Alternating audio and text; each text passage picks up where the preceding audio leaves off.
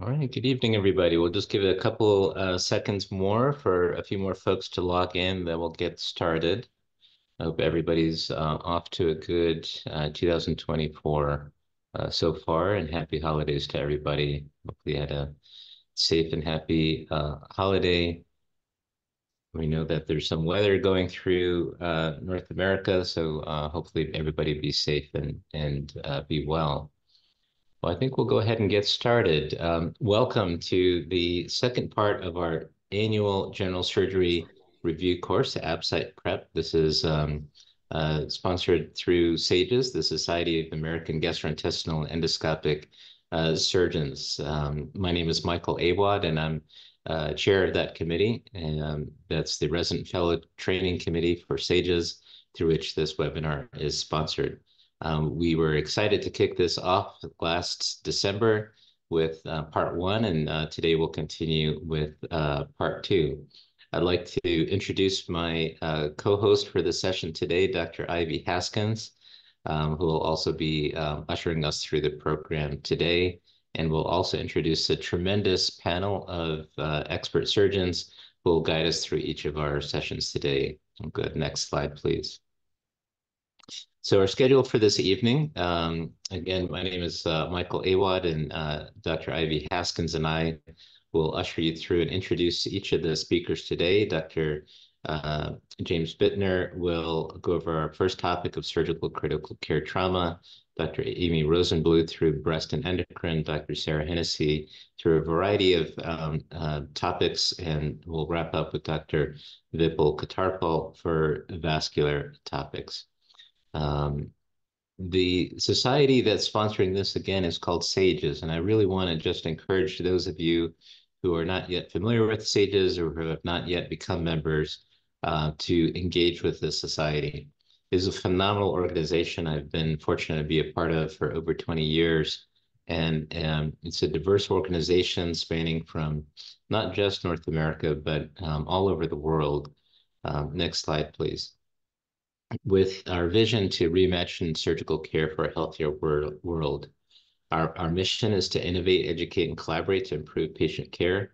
And you can see our values include inclusivity, innovation, service, excellence, a global community, and of course, to have fun. Next slide, please.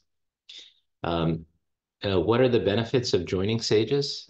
One is our phenomenal annual meeting, which is coming up this spring in Cleveland. We'll talk about that more shortly. You get a substantial discount as a member of SAGES. We have amazing webinars, courses, online sessions such as this, and many more that you can partake of specific to SAGES members. An expansive network of colleagues throughout the world that includes social media groups and other things. You get a free online subscription to our journal, which is Surgical Endoscopy, one of the highest cited journals in the field of surgery, as well as many grants, career development awards, committees, task forces, and other things that you can get engaged in. Next slide, please. There are different membership categories, and you can see them here. Very affordable, especially for candidate members, medical students, and from those outside of the United States. We have special membership tiers, and I'd encourage you to go and explore becoming a member of SAGES if you are not already. Next slide. As I mentioned, SAGES is going to be in Cleveland, Ohio this coming April. This is I've seen kind of the program preview, and it's going to be a phenomenal program, probably one of our best ever. Again, a tremendous meeting in which there's just a variety of rich programming to partake of, and really would love to see you there all in person in a few months. So I'd like to hand off to Dr. Haskins to kind of tell us a little bit more about tonight's webinar, how it's organized, and lead us into the first session. Welcome, Ivy. Thanks, Mike, so much for having me and for allowing me to co-chair this session with you.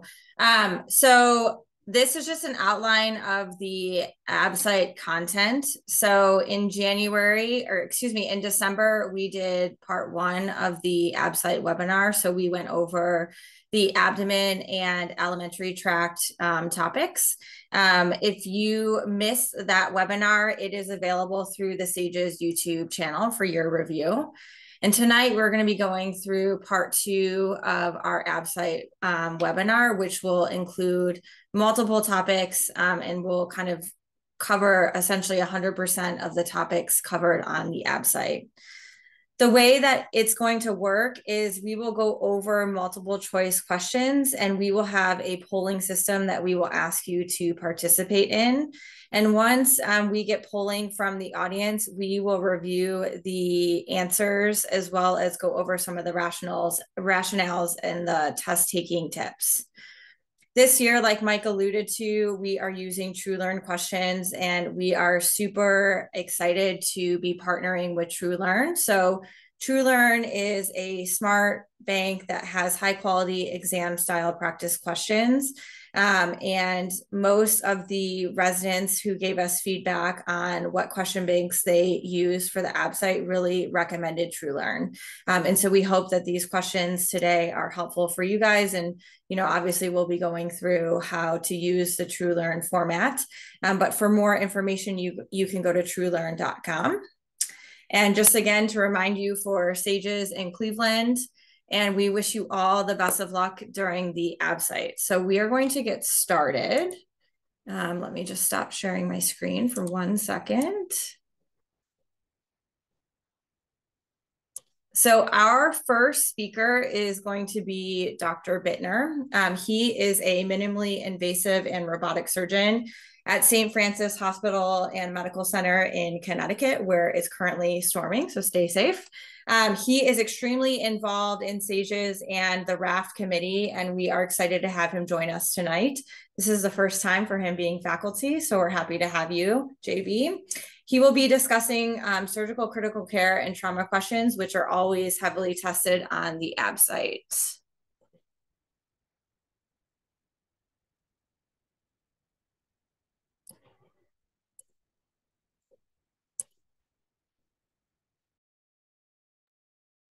Very cool. Okay.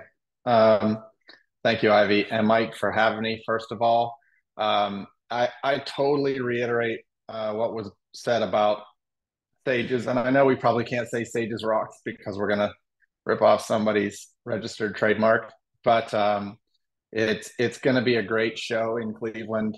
It's going to be at the Rock and Roll Hall of Fame, and you're going to get an opportunity to see that if you haven't already. It really is a cool organization designed for a lot of very important purposes, but I think one of the things that makes SAGES so cool is I know very few national or international organizations that have entire task forces designed to reimagining and making more fun our discipline, the discipline of surgery. And so I think they have the right idea, and so I'm glad to be here to support it. All right, so with that being said, as Ivy mentioned, we're going to jump into the questions. I'm going to read the questions.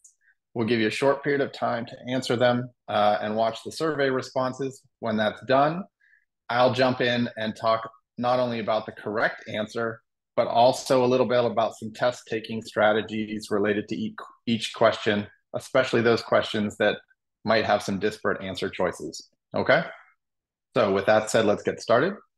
And also the other thing to mention is I may abbreviate some things and cut some things shorter than what you're reading, just to make things a little simpler and save us a little time. So your first question is, you have a 35-year-old male who's admitted to the ICU following a motor vehicle accident. The ICU nurse calls you to assess heart rate rhythm abnormalities seen on a cardiac monitor. The patient's on morphine and propofol drips and Haldol as needed. Lab results from the morning were all normal, including the electrolytes. The blood pressure is 110/65, and then there's a rhythm strip shown below, and you can see the rhythm strip there, unless you're like me and you have to zoom in because you're getting older. Haldol was discontinued after this rhythm strip was seen. What is the best next step in the management? And you can see your answer choices A through E. So go ahead, and if you haven't already, and start recording your answers.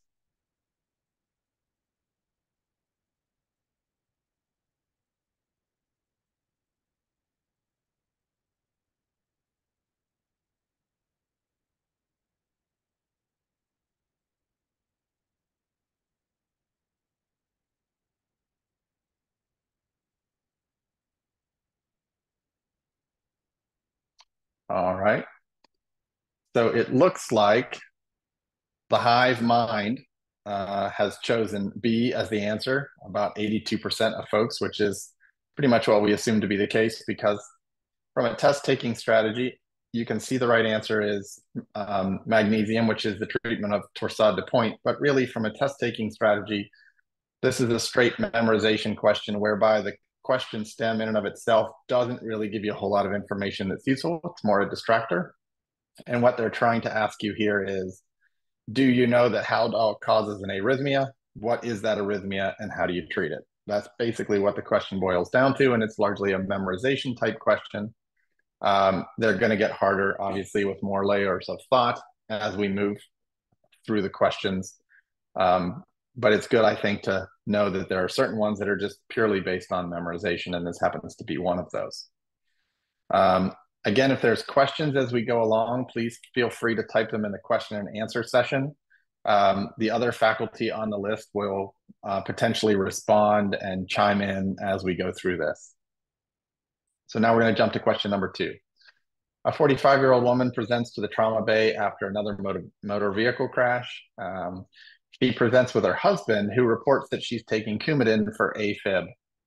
The patient had a focused assessment for sonography for trauma, or a FAST exam, which showed fluid around the liver. Her vitals, she has a heart rate of 110. Her blood pressure is 90/40, and her INR is 2.7. She's been consented for an exploratory laparotomy, but requires a reversal of her coagulopathy. What's the recommended reversal agent for this patient? All right, we'll give you a chance to vote.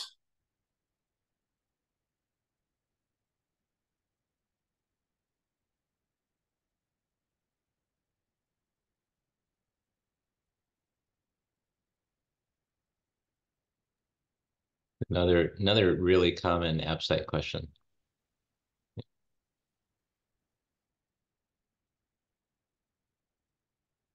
This one's always interesting because we often call things by their brand name. So the group again chose primarily B, prothrombin complex concentrate, aka Kcentra. So I think for those that might not have chosen this one, certainly if they would have written Kcentra, I think maybe a certain number of people would have chosen it just based on brand recognition alone.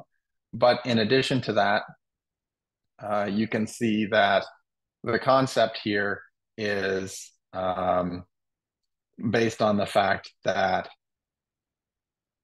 if you're going to reverse Coumadin in a patient with potential bleeding for an emergency or urgent intervention, then what we really need to do is give Kcentra, because within 30 minutes, it says less than 60 minutes, but some of the most current studies even say less than 30 minutes, you'll have a significant reduction in your INR down to about 1.3, I think was the most recent study, within 30 minutes of administration. So it works faster than FFP for sure.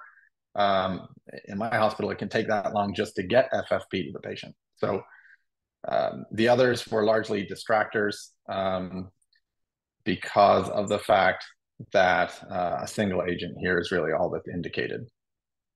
So if there's not a lot of test taking strategy to that one. That's also sort of a memorization and evidence based answer. So moving on to the next question. We have a 21-year-old soldier who is caught in an explosion from a car bomb, and a large piece of shrapnel severely injures his anal rectal region. That just sucks. That's an aside, but that's just terrible. There appears to be severe disruption of the internal and external anal sphincters with a large, full-thickness rectal injury. The soft tissues around the anus are also severely injured. So what's the next best step in management?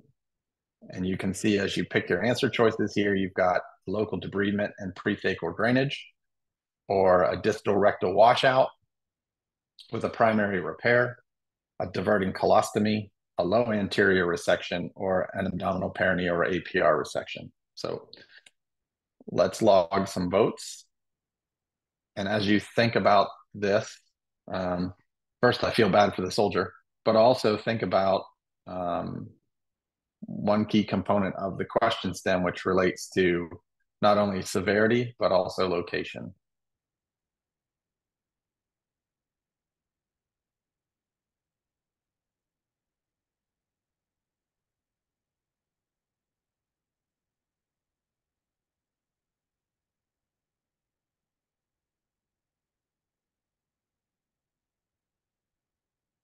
Uh-oh, I think the vote thing went away. Oh, there it goes. Okay.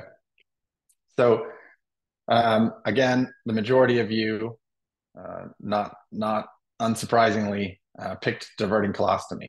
And hopefully the reason you picked diverting colostomy was because of the fact that you recognize the severity of injuries in general, and more specifically, you recognize the location of injury being not only extraperitoneal, but potentially even intraperitoneal, and therefore a diverting colostomy is the best way to measure certainly extraperitoneal trauma, but also maybe even intraperitoneal trauma should it extend that high.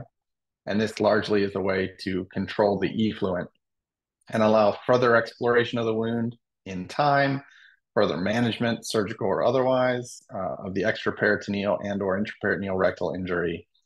It's your sort of get out of jail free card, if you will, and it allows you to then manage the complex soft tissue injury that's a result of the trauma.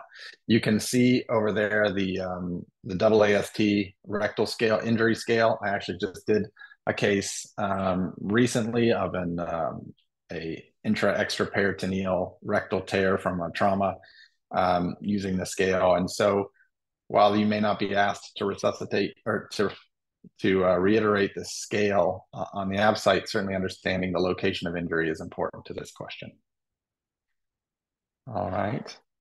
I think we can jump ahead. Next question. A 36-year-old man who's an unrestrained, intoxicated driver is involved in a head-on crash with a tree and requires a prolonged extrication from the car after being pinned against the seat by the steering wheel. Standard ACLS protocol was carried out. The patient was brought to an emergency department where he was hemodynamically stable and underwent a CT scan of the chest, abdomen, and pelvis. The images of said CT scan showed bilateral pulmonary contusions with fractures of the sternum and several ribs bilaterally. Which of the following is true concerning blunt cardiac injury? You've got abnormal ECG, which mandates a 24 to 48 hour observation. You've got all sternal fracture patients need continuous ECG monitoring. All patients with blunt cardiac injury need emergent echo. The presence of sternal fractures increases mortality, and cardiac biomarkers should be obtained in all patients.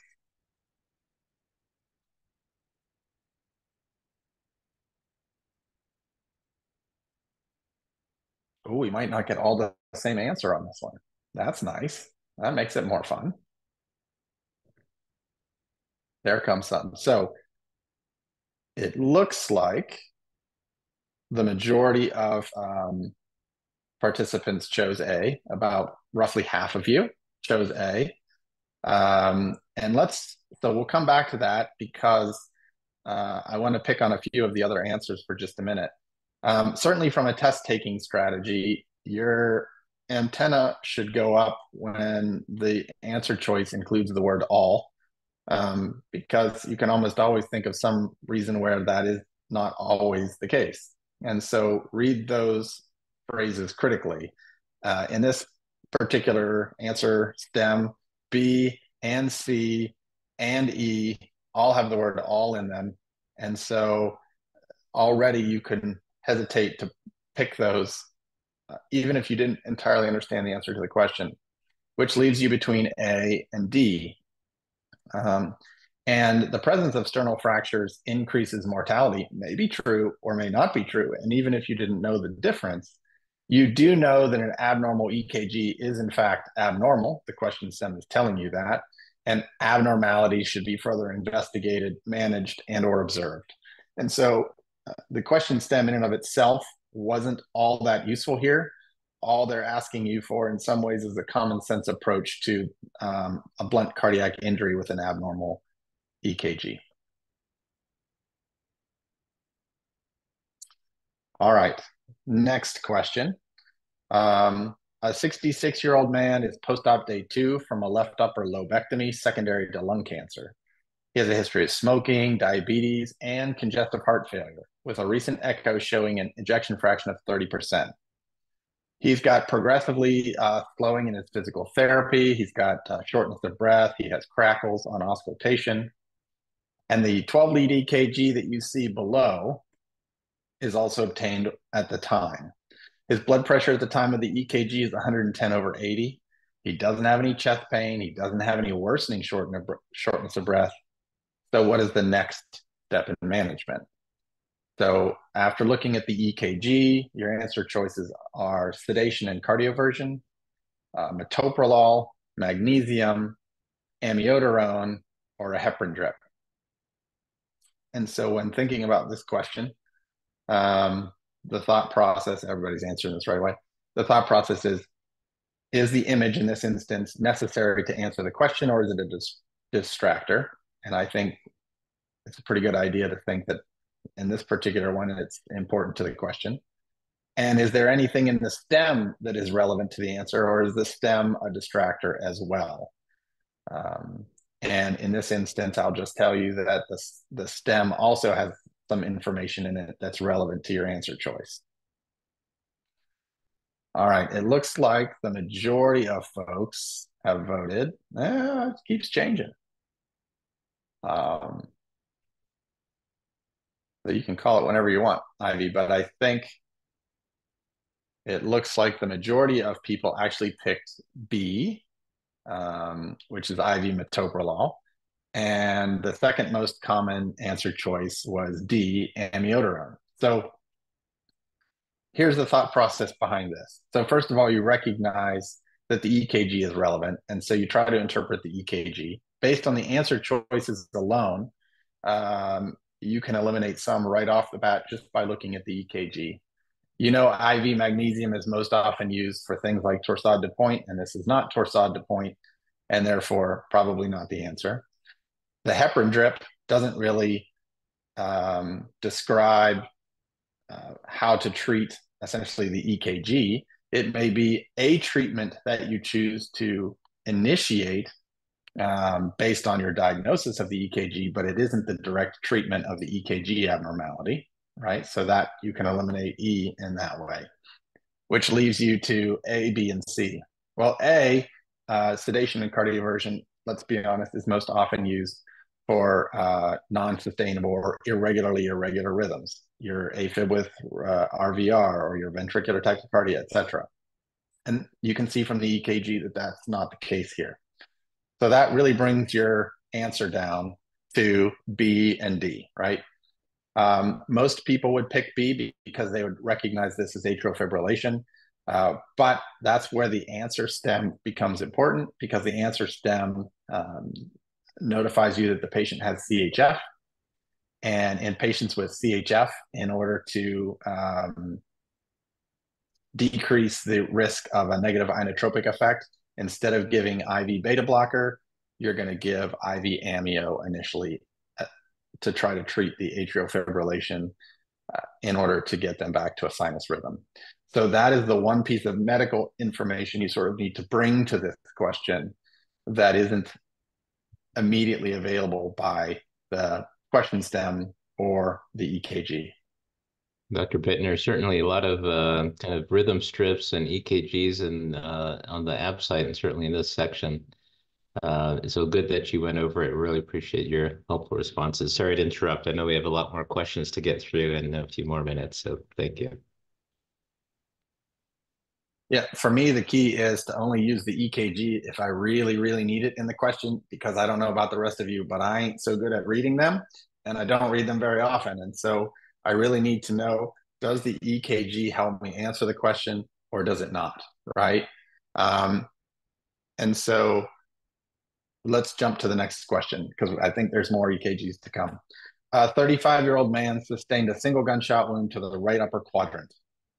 Secondary survey reveals a single hole in the anterior abdomen of the right upper quadrant. After initial resuscitation, he remains hypotensive and develops peritonitis. So he's taken emergently to the operating room.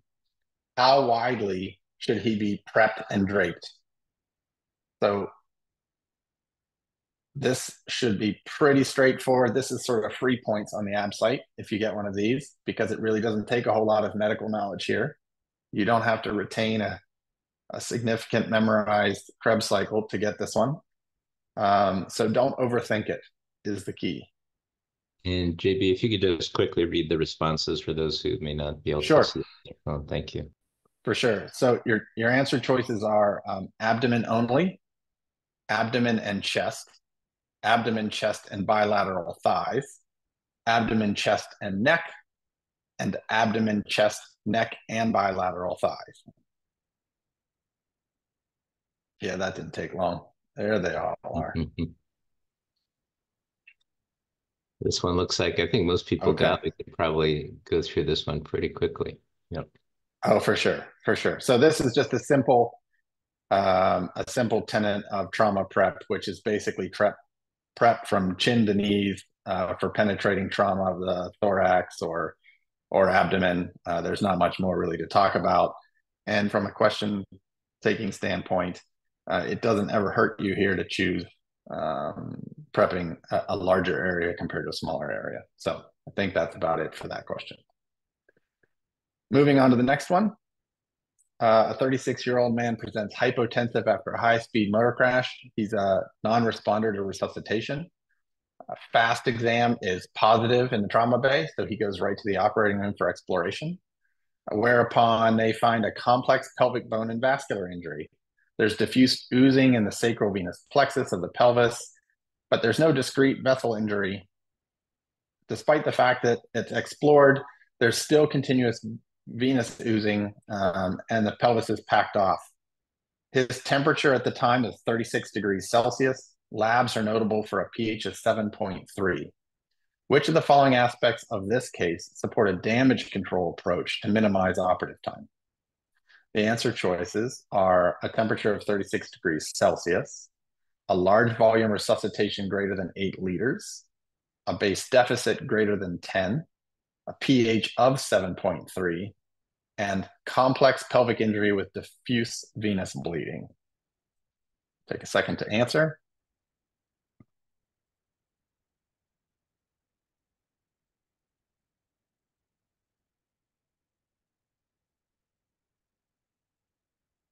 Yeah, okay. So it's a little bit of a mixed bag. So yeah, I think that's most people. So you can see the answer here is a complex pelvic injury with diffuse venous bleeding, but why? Well, first of all, from a test-taking strategy standpoint, certain answer choices weren't ever given to you in the question stem, therefore probably something you can eliminate. For instance, a large volume resuscitation greater than 8 liters, even if that is or isn't true, they didn't tell you how much the patient was at all resuscitated. So it would be an estimate and therefore probably not the right answer. The same is true for a base deficit of greater than 10. There is a specific number by which we consider patients better for damage control laparotomy, and that's a base deficit of 15. But you didn't even need to know that in the question because they didn't tell you the base deficit. So really you were between A, D, and E. And in this instance, you can see that the trauma triad of death shows that hypothermia leads to coagulopathy, which leads to metabolic and so forth around the circle. But according to the criteria set, I think it's East, sets the criteria as far as the temperature, it would have to be less than 34 degrees Celsius. The base deficit would be greater than 15. The pH would be less than 7.2. and anything with ongoing venous or any bleeding that results in the coagulation cascade. And in this instance, that would be the answer E. So that's correct because that's the one that's creating the coagulation cascade that would result in damage control approach to minimize operative time. All right, next question. A 63-year-old woman with a history of insulin-dependent diabetes and refractory atrial fib on digoxin presents with 2 weeks of progressive worsening nausea and vomiting. On admission, she has dry mucous membranes and mild sinus tachycardia. She's got an obstructing mass in the gastric antrum that's seen on CT scan, and she's admitted for resuscitation and workup. They haven't been able to get blood from her, and the initial lab tests aren't sent. So later that day, she develops an arrhythmia, which leads to a cardiac arrest. Which of the following most likely contributed to her cardiac arrest? Answers are hypomagnesemia, hypovolemia, paradoxical aciduria, and renal excretion of potassium, intracellular shift of potassium from insulin, and decreased intake of potassium in the diet. So while you're thinking about this one, is the question stem relevant to the question? And in this instance, I certainly think the question stem is relevant to the question being asked. So that means some of your information is likely to come from the question stem.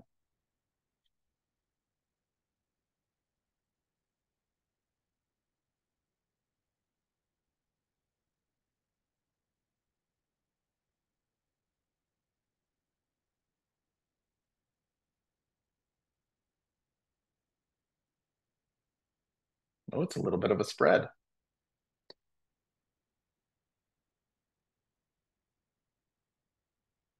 All right. So with still a majority of you voting, you can see that most people picked the paradoxical aciduria and renal excretion of potassium. So certainly one thing you can know is your nephrology, if you will. And with a gastric outlet obstruction, you're going to have nausea and vomiting. And that nausea and vomiting is going to result in not only dehydration, but hypokalemia, hyperchloremia, and a subsequent metabolic alkalosis. And that's pretty straightforward from the question stem. The part that you have to bring to the question is that when you have a metabolic alkalosis, you're trying to exchange sodium for potassium. You're trying to bring in more chloride to even out your pH. And in so doing, you're dumping potassium to do it. And that's why you get paradoxical aciduria and renal excretion of potassium, because you're trying to get rid of potassium to bring in more chloride to fix, quote unquote, the metabolic alkalosis as a result of your gastric outlet obstruction. You can see there's other lists of causes of gastric outlet obstruction here. That's relevant to the test on the whole, although not specific to this particular question. And digoxin, as we all know, can result in some dysrhythmias, and certainly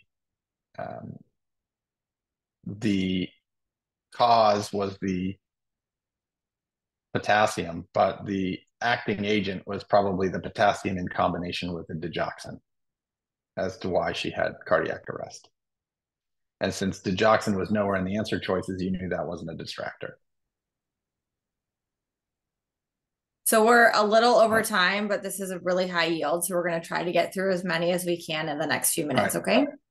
I'll go faster. All right. It's a 16-year-old boy who was car surfing, which is awesome, and fell over and got hit by another vehicle. His GCS was 7. He was intubated and brought to the ER. But while he was being brought to the ER, they found bilateral breath sounds, so they put in chest tubes. One chest tube put out 900 milliliters and the other 250 milliliters of blood. On arrival to the hospital, the 16-year-old was hemodynamically normal with an appropriate end-tidal CO2. His thromboelastography or TEG scan was performed. The R value of the TEG scan is significantly prolonged. The rest of the TEG parameters are normal. So what is the next most appropriate management for this patient? Erythropoietin, fresh frozen plasma, platelets, tranexamic acid, or cryoprecipitate?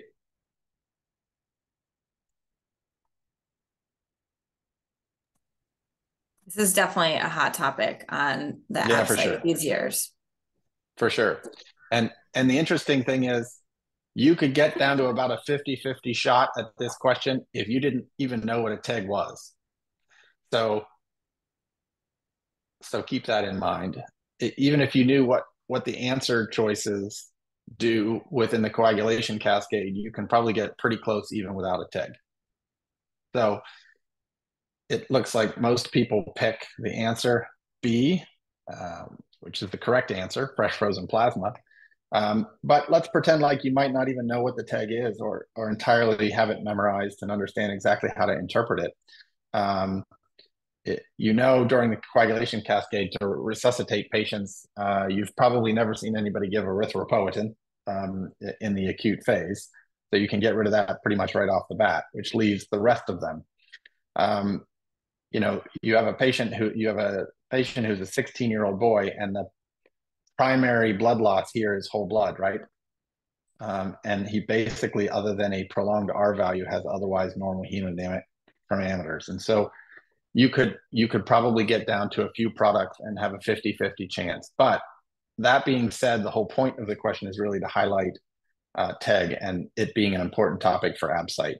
So reviewing TEG, in particular, the treatments based on the components of the thromboelastogram, like R time is one, usually cryo, or the LYSE 3 or 30, I'm sorry. Those are usually the ones because those are the three different treatment options primarily that you'll see. So a prolonged R time gets FFP. A K time that's long gets cryoprecipitate because there's an issue with the fibrinogen. And the lysine 30 time, if you have excess fibrinolysis, you need to stop the fibrinolysis. So this is antifibrinolytic. Lysine is antifibrinolytic, and lysine is basically TXA. So if you even know that much, you can probably get by with that question, but it certainly means it's a hot topic. All right, next question.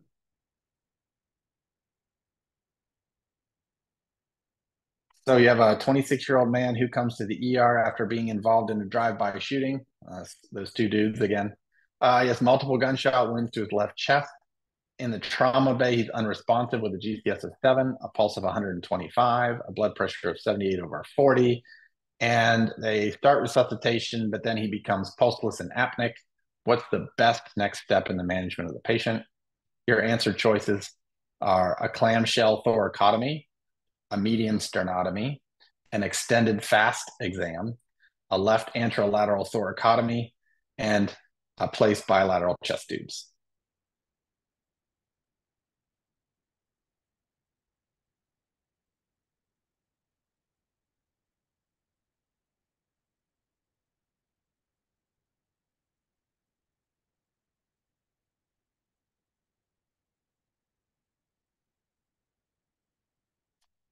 That didn't take long. I think while the best way to my heart is probably through my stomach, I think we all know the best way to a person's heart is through a left anterolateral thoracotomy. And that is largely a memorization question based on the fact that the patient becomes hemodynamically unstable in front of you. That is summarized using East Practice Management guidelines for when to do a thoracotomy. And you can see that highlighted here based on the mechanism of injury. So very rarely are you doing it for blunt trauma. You're primarily doing it for penetrating trauma. And more often than not, it is a conditional decision, except for the instance highlighted in this question where the answer is quite obvious as the only next best step. JB, I think Yep. that next best step is so key to identify. Sometimes there's more than one right answer, but it's really important to know that what is the next best step is a common question on the exam. And then we'll have time for just one more question. Thank you. Okay. A 21-year-old comes after being assaulted. He was stabbed in the left anterolateral flank above his 10th rib and kicked multiple times. He's stable, but a chest x-ray shows a pneumothorax. They put a left-sided chest tube in. It looks good, just gets a few cc's of blood. And then he goes for a CT scan of his chest, abdomen, and pelvis. The chest tube's in a good place, his lung is fully expanded, and he has a grade 1 splenic laceration. He's managed non-operatively and he's discharged 4 days later. 2 months later, the patient comes back to the ER complaining of nausea, vomiting, abdominal pain, and left-sided chest pain. He's got an elevated white count, and his CT scan shows partial herniation of his stomach through a left diaphragm hernia defect. What intervention should have been undertaken to rule out this complication? And the answer choices are exploratory laparotomy, exploratory laparoscopy, posterolateral thoracotomy, anterolateral thoracotomy, or none. The patient was managed appropriately. This may have people picking one or two. Let's see. No. Okay. That's pretty straightforward. So the concern here is delayed diaphragm injury. Obviously, one potential way to rule out diaphragm injury in a hemodynamically stable trauma patient is to put a scope in their belly and or a scope in their chest or both to evaluate the area of trauma, especially when there's penetrating trauma, as in this case, but certainly in the fact that this has both penetrating and blunt trauma to multiple locations, meaning thorax and abdomen. That largely answers the question. I think most of the others are distractors, except maybe exploratory laparotomy. And the difference between that and the laparoscopy is that this is a delayed presentation and the patient at the time is hemodynamically stable. Your choice might be different if they would have given you the patient in a critical situation where you were trying to evaluate for diaphragm injury. You may choose exploratory laparotomy in such an instance. Dr. Bittner, I want to thank you so much for a tremendous overview of a very, very important and high-yield topic on the ABSITE. Excellent and thorough reviews. Really appreciate it. Thank you. It gives me a distinct pleasure to introduce now another panelist who has been a great part of our resident fellow training committee for several years and part of these sessions also. We invited her back for repeat performance because of her excellent shepherding of this topic, which is in breast and endocrine.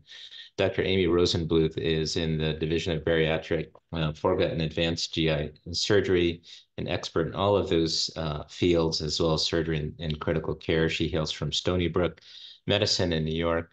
Welcome, Dr. Rosenbluth. Thank you so much for being here. Thank you. All right, so we're gonna jump right in. A 45-year-old, otherwise healthy man presents to the surgery clinic complaining of 3 months of intermittent, severe, watery diarrhea, muscle weakness, nausea, and lethargy. His exam's unremarkable. His lab work shows hypokalemia, high calcium, and a metabolic acidosis. Imaging shows a 2-centimeter pancreatic tumor. What is the most common location of this tumor? A, head of the pancreas, B, neck of the pancreas, C, distal pancreas, D, evenly distributed throughout the pancreas, and E, the triangle formed by the common bile duct, neck of the pancreas, and the third portion of the duodenum. Something to consider, for this question is that it's actually asking you 2 things. First, it's testing if you can recognize what kind of tumor this is, and second, if you know where that tumor is located in the pancreas.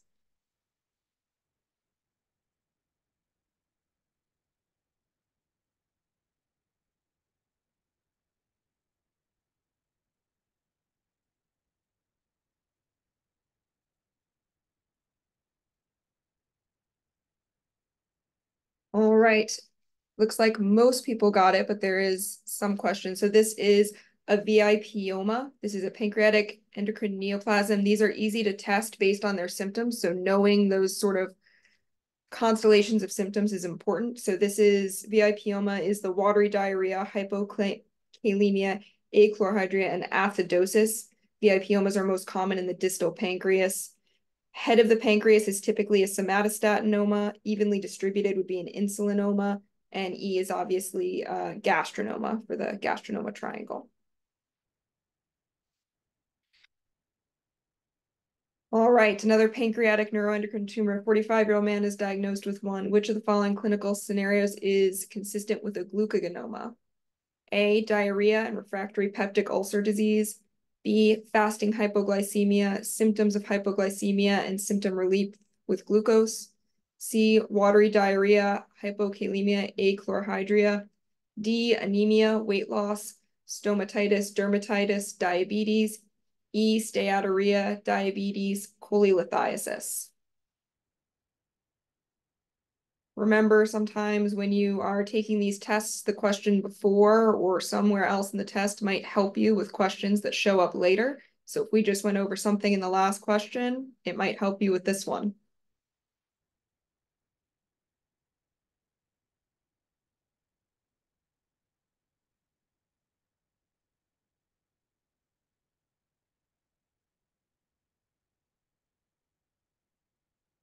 All right, pretty good.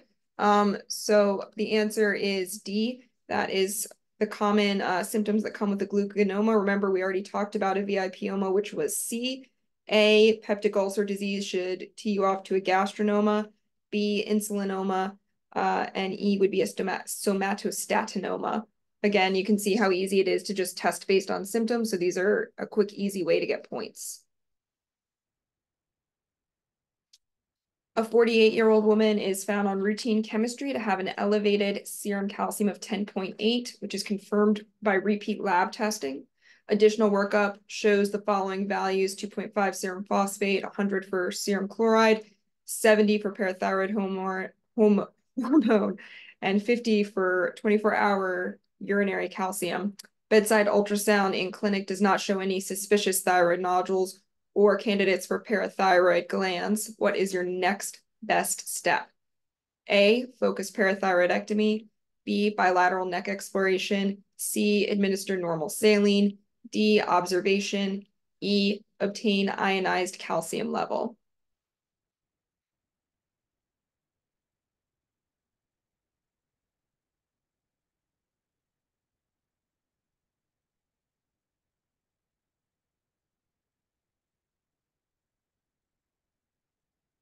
Oh, we've got some mixed results happening on this one.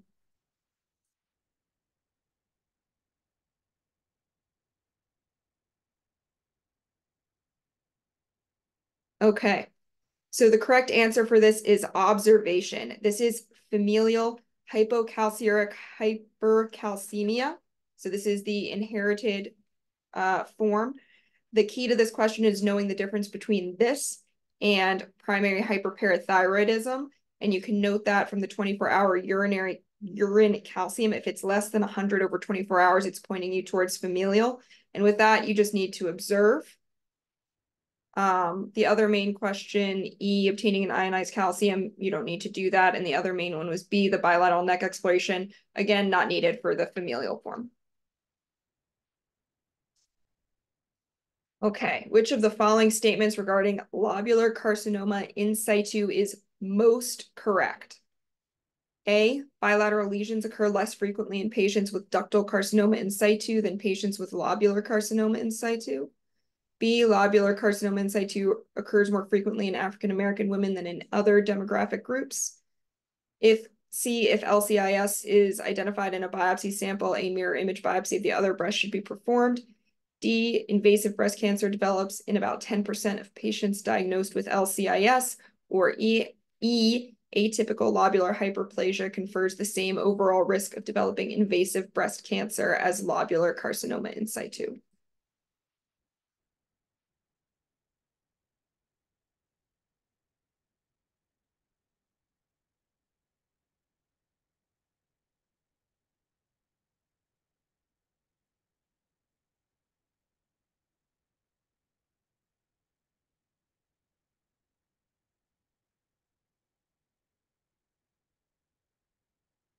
All right, a little bit of a mix happening with this one as well.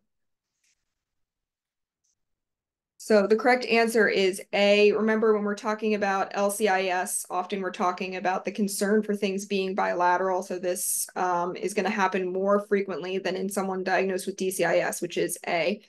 The other most commonly picked answer was D. Invasive breast cancer developing in 10% of patients with LCIS. It's actually a 30% lifetime risk with that. And the rest had much less answers.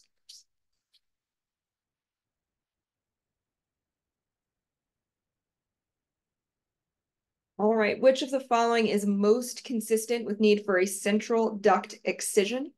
A, superficial mastitis, B, bloody nipple discharge after menopause, C, new onset breast abscess, D, bloody nipple discharge during pregnancy, or E, recurrent mastitis during breastfeeding.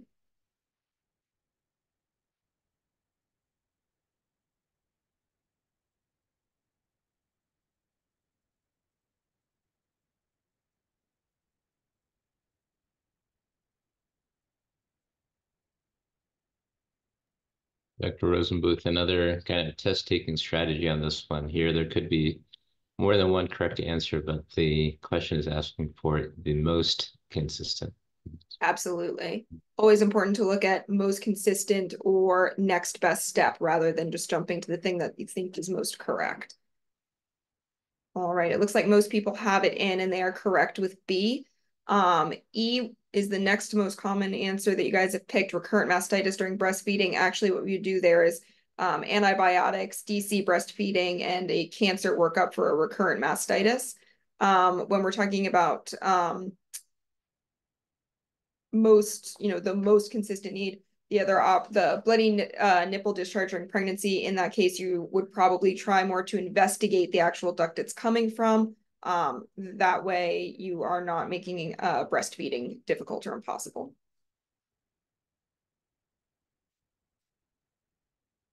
All right, a 35-year-old 24-week pregnant woman presents to the clinic with a diagnosis of invasive breast cancer. Stage T2 with clinically negative nodes and a negative metastatic workup. The tumor is ERPR negative, HER2 negative. What is the next best step in the management of this patient?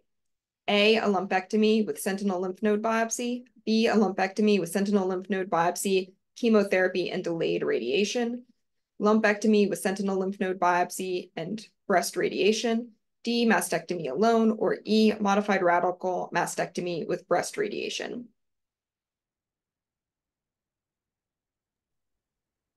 I think this is also definitely a hot topic on most of the tests these days, the management of breast cancer in a pregnant patient. Absolutely. And I think this one's an important one to think about too for boards as well.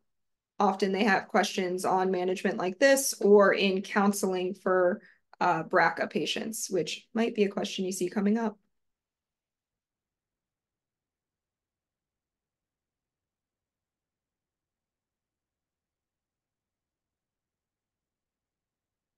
All right, it looks like most of you got this correct. The answer is B, lumpectomy with sentinel lymph node biopsy, chemotherapy, and delayed radiation.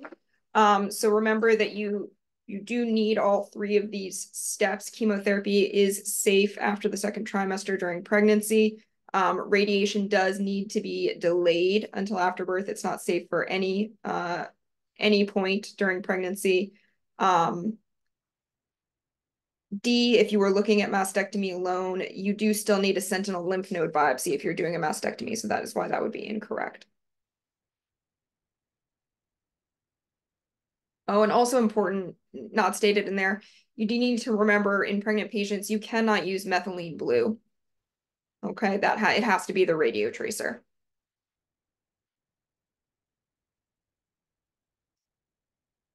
Okay, 45-year-old woman undergoes a left partial mastectomy for a 3-centimeter estrogen receptor positive ductal carcinoma in situ.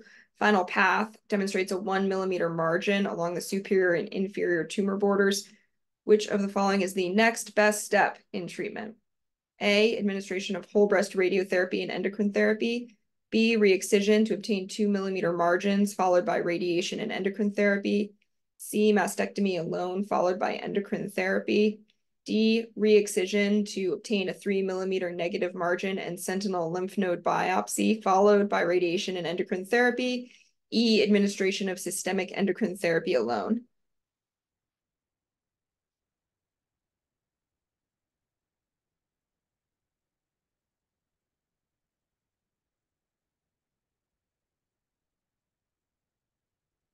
Not much debate in this answer.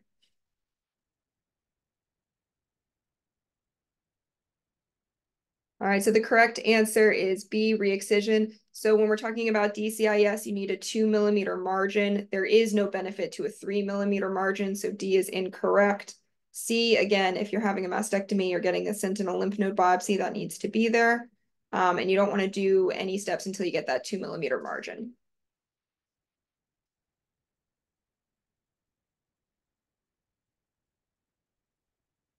A 41-year-old Caucasian woman comes to the clinic for evaluation after a recent core needle biopsy of the left breast demonstrated atypical ductal hyperplasia. Her past medical history is type 2 diabetes, well controlled with diet and medication. She has a BMI of 25. Her mother was diagnosed with breast cancer at 55. She asks about her risk of developing breast cancer. Which of the following is the strongest risk factor for the development of breast cancer in this patient? A, smoking history, B, Caucasian race, C, family history, D, atypical ductal hyperplasia, or E, weight. Remember, this is the strongest risk factor. This is another one of those questions where they may have multiple risk factors listed. You need to pick the one that confers the highest risk.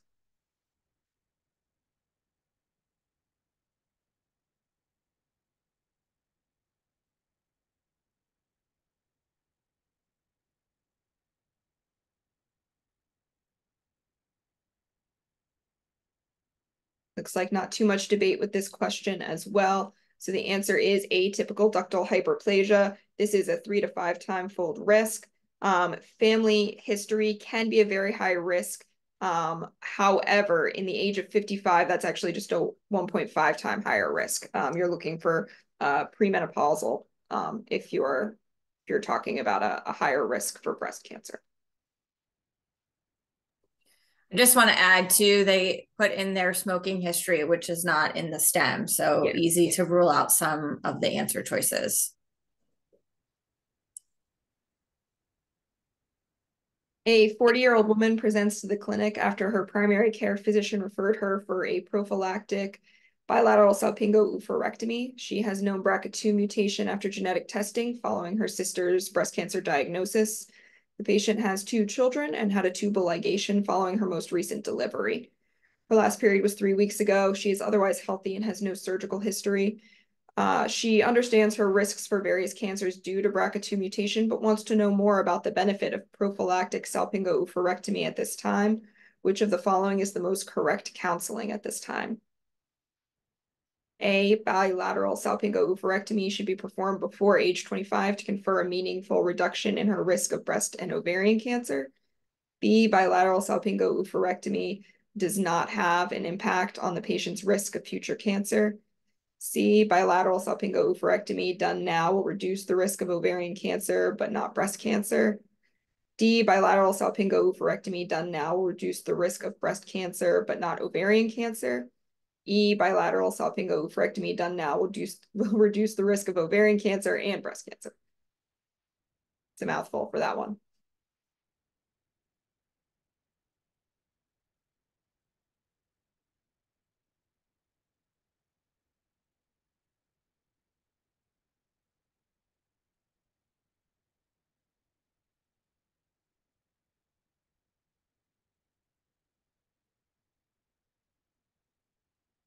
Not too much debate on this one either. The correct answer is E, that this will reduce the risk of ovarian cancer and breast cancer. The second most common choice you guys picked was C.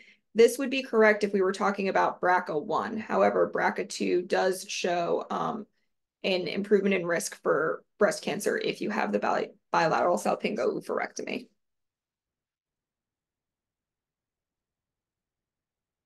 A 54-year-old woman undergoes modified radical mastectomy for inflammatory breast cancer after successful completion of neoadjuvant chemotherapy.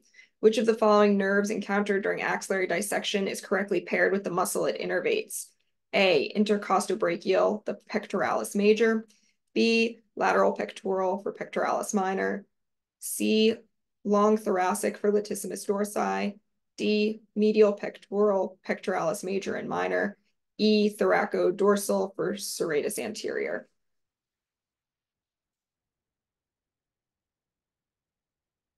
Again, this is one of those no real trick to answering this. This is just one of those gotta know it.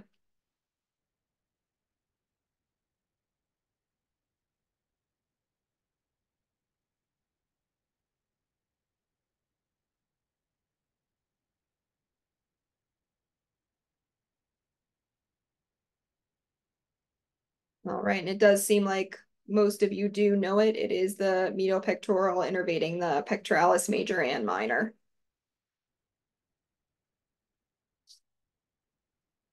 A 48-year-old woman presents to your office with a thyroid nodule. On physical exam, the nodule is firm. There is no lymphadenopathy. An ultrasound with fine needle aspiration performed shows a 4.5 centimeter nodule in the right lobe. FNA biopsy reports show intranuclear inclusion bodies and nuclear grooving on the specimen with calcified clumps of cells called psammoma bodies. Based on these characteristics, which operation would you recommend for this patient? A thyroid lobectomy, B, a total thyroidectomy, C, subtotal thyroidectomy, D, total thyroidectomy with bilateral neck dissection, and E, partial thyroidectomy and possible interval total thyroidectomy after pathology. This is another one of those questions that's testing, one, do you know what they're talking about? And then if you do know what they're talking about, do you know what goes into the management and the choices that you have to make?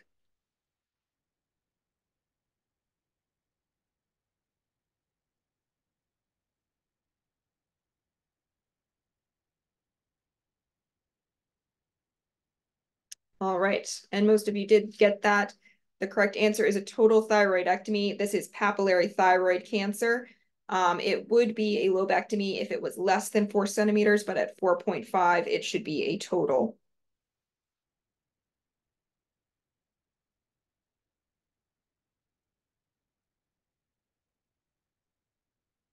Which of the following patients needs breast biopsy?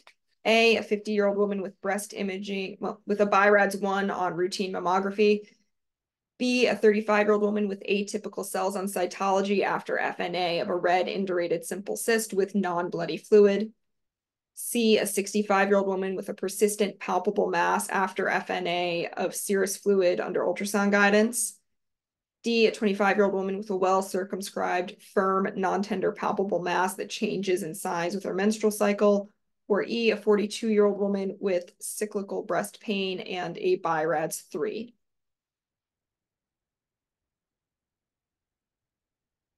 I think that BI-RADS is sort of like the pancreatic endocrine tumors, where if you know what that scoring system is, it can get you kind of an easy point because they can ask the questions a lot of different ways, kind of like this, knowing when you need a biopsy or not.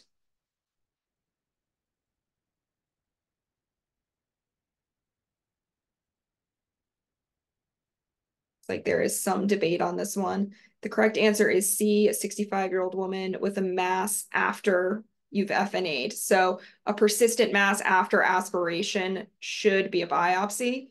For B, the atypical cells, you should not really send for cytology if you get non-bloody fluid from a cyst. If it were bloody, then you can. It will often show an atypical cell if you send it. And then for E, which was the other common choice answer, BI-RADS 3 should actually be short-term follow-up.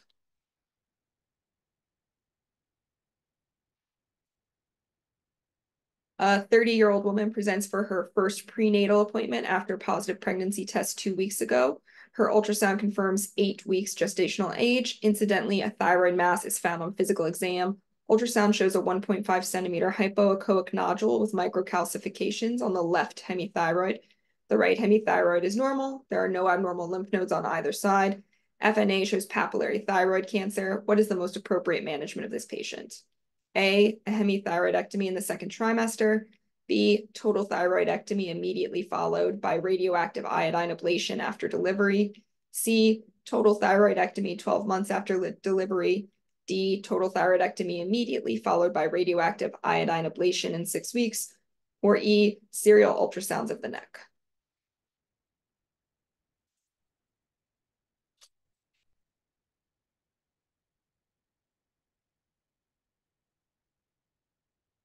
So far, we've got a interesting mix.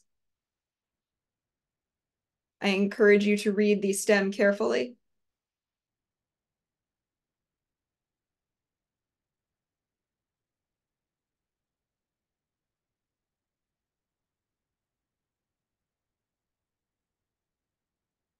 Okay, So a lot of you went with A, but her nodule is on the left hemithyroid. And so it's important to keep track of that when you are reading through the question. A right hemithyroidectomy in the second trimester would not be helpful for her. Serial ultrasounds of the neck is actually the correct answer. This is a well-differentiated cancer, and studies have shown that you can safely ultrasound each trimester. Then after delivery, you can perform her thyroidectomy. You never want to give radioactive iodine at any point during gestation.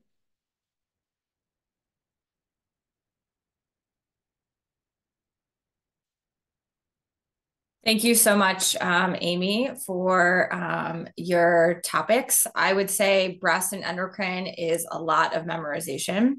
I think that's fair to say. So unfortunately, definitely some good test taking tips, but a lot of the kind of information you just have to memorize. So we are going to move on to the next section, which is the miscellaneous section. Dr. Hennessy is going to be reviewing these questions with us. She is an associate professor of surgery and director of the surgical ICU at UT Southwestern Medical Center. She has covered this topic for many years. And we are forever indebted to her for her depth of knowledge and for covering such a potpourri of questions. So thank you, Dr. Hennessy, for being back with us tonight. Let me just get your quiz set up.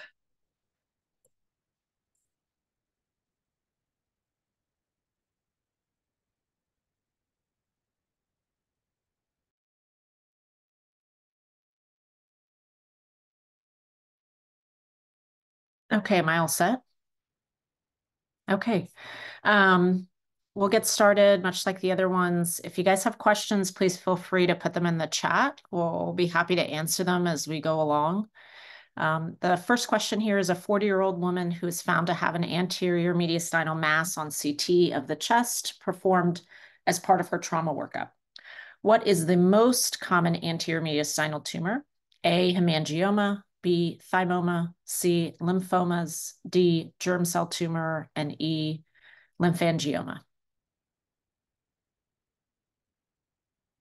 So pretty straightforward question. So we'll see what folks say.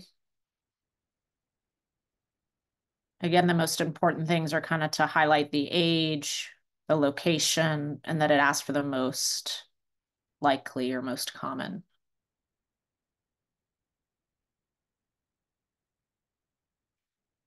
Great. So looks like most everybody picked the right answer, B, thymoma. That is the most common tumor of the anterior mediastinum. That's just a memorization type question. The key things to remember and takeaways from this is that it can be seen with autoimmune diseases. So those may be trigger words when you're reading a STEM. Myasthenia gravis specifically. You only need CT imaging to diagnose it, no MRIs, and that you really want to avoid a needle biopsy of the lesion for preventing any tracking, and that surgical resection is the best option for resection of these. Question number 2, which of the following is the primary fuel source for enterocytes? A, glutamate, B, glutamine, C, arginine, D, short chain fatty acids, E, branch chain amino acids.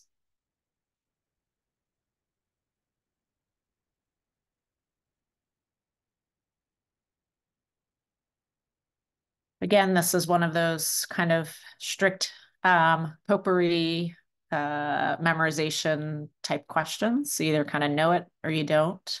But a very common one. I think I've seen it almost every single year on the app side or probably the written boards. Okay, so kind of the majority got the right answer, but a lot of people picked D. The correct answer is B, glutamine, and that is just, it is the primary fuel source for enterocytes. It's just something you have to know. All the other ones, the short chain fatty acids specifically, I know a lot of people pick that one, is the primary fuel source for the colon. So just don't get those two confused and keep them straight. Glutamine has been used in ICU patients in times of significant stress and sepsis. It has been shown to decrease hospital length of stay, improve the nitrogen balance, and decrease infection rates. So maybe a takeaway from this question, other than glutamine being the answer. Question number 3, which of the following is true regarding pulmonary sequestration? So we're all over the place with these questions. A, conventional angiography is the study of choice to delineate the blood supply before surgical intervention. B, both intralobar and extralobar sequestrations are found more frequently on the left side. C, intralobar sequestration is often associated with other anomalies. D, intralobar sequestrations always have systemic blood supply, while extralobar sequestration always have pulmonary blood supply. And E, there is never bronchial communication.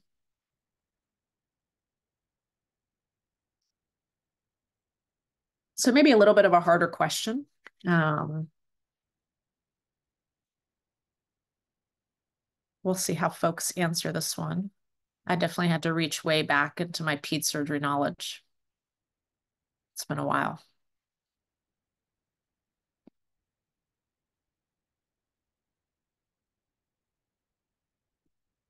It looks like a mix, but so the correct answer is B. We'll first go over that. So pulmonary sequestration usually results from no communication with the bronchial tree. It has an anomalous blood supply from the systemic circulation. Extralobar sequestration is more commonly associated with other anomalies. So both most commonly occur on the left side. I think the takeaway is, one, you need to know about pulmonary sequestration. Don't forget about that process in children. That occurs most commonly on the left side. There can be bronchial, some sort of anomalous bronchial communication. So the never should kind of key you into maybe that not being correct. C, intralobar sequestration is often associated with other anomalies. That's not correct because it's extralobar. A is not correct because you don't need angiography any longer to diagnose these. Our CT imaging is improved significantly such that these can be adequately visualized and diagnosed through CT imaging. Dr. Hennessy, I would just add another test-taking tip. You notice question or answers D and E include the words always and never. As we know in medicine, things are rarely that black and white, and so always and never kind of clue you off that those could may not be the correct answer. You notice question B includes more general terms, more frequently, often, those kinds of things. That's right. Thank you for pointing that out. Question number 4. A 67-year-old malnourished man with a history of scurvy is evaluated for a chronic sacral wound that never completely healed despite aggressive therapy and wound vac placement. Which of the following statements regarding the wound healing is true? A, glucocorticoids inhibit procollagen gene transcription, thereby leading to increased collagen synthesis. B, scurvy results in the prevention of aspartic acid hydroxylation. C, tensile strength of the wound is dependent on covalent collagen cross-linking. D, the proliferative phase is characterized by increased vascular permeability, migration of cells into the wound by chemotaxis, and secretion of cytokines. Or E, type 3 collagen is the principal collagen of skin. That was a mouthful. This is really going to be a test your knowledge type of question. There's probably not a lot of strategy in looking at the options to kind of eliminate things. It looks like maybe most people are picking some good answers here.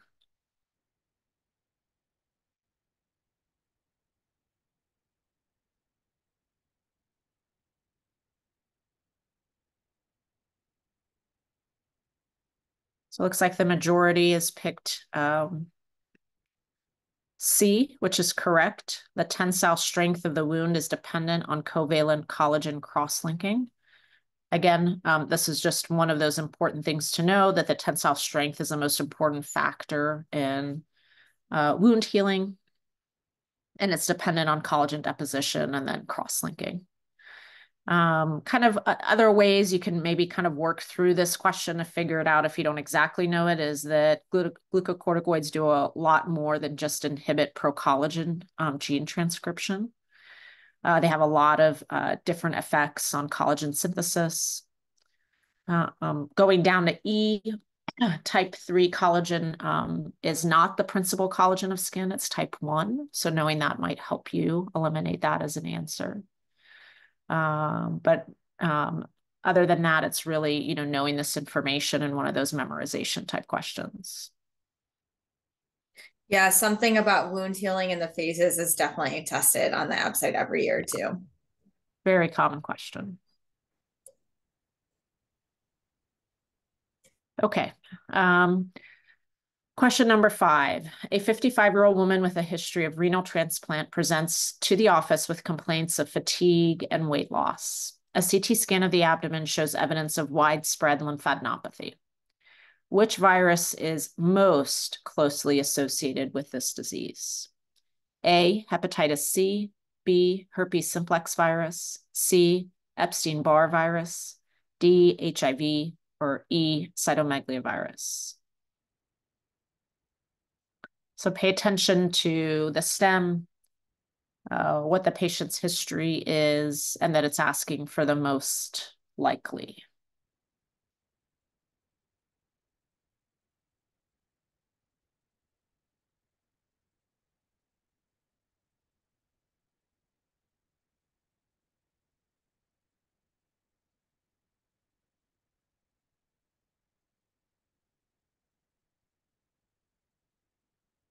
Okay. I think it seems like we have a clear majority. The correct answer is C, Epstein-Barr virus, or EBV. This diagnosis most certainly is post-transplant lymphoproliferative disorder, or PTLD, which is the most common type of cancer seen in post-transplant patients. Of course, any type of transplant patient can develop it. It's associated with being in an immunosuppressed state and allowing this virus to lead to the development of lymphoma.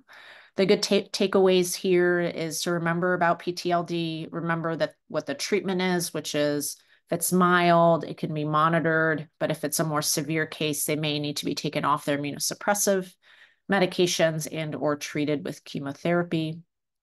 Hepatitis C, of course, often we think about cirrhosis, and so that would eliminate that question. The herpes simplex virus is often skin lesions, or not listed here in the explanation, but as well as encephalitis. HIV, most commonly we see opportunistic infections with severe disease, although cancer, Kaposi's sarcoma, can be one of those, so to remember that. And then CMV can cause mono, but EBV is the most likely correct answer here.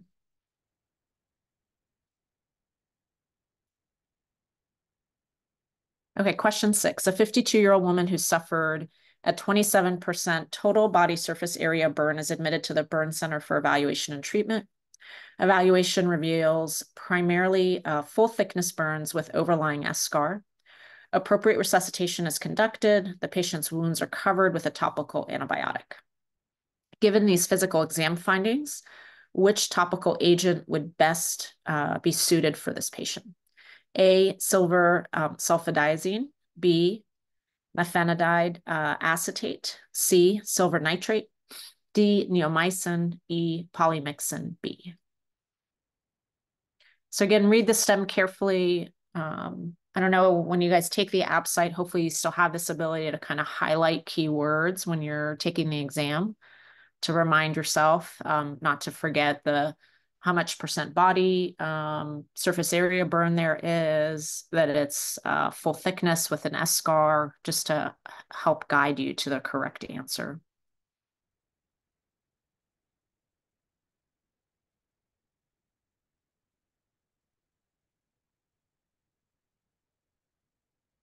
Okay, looks like we're kind of between two, A and B. The correct answer is B, methionine acetate.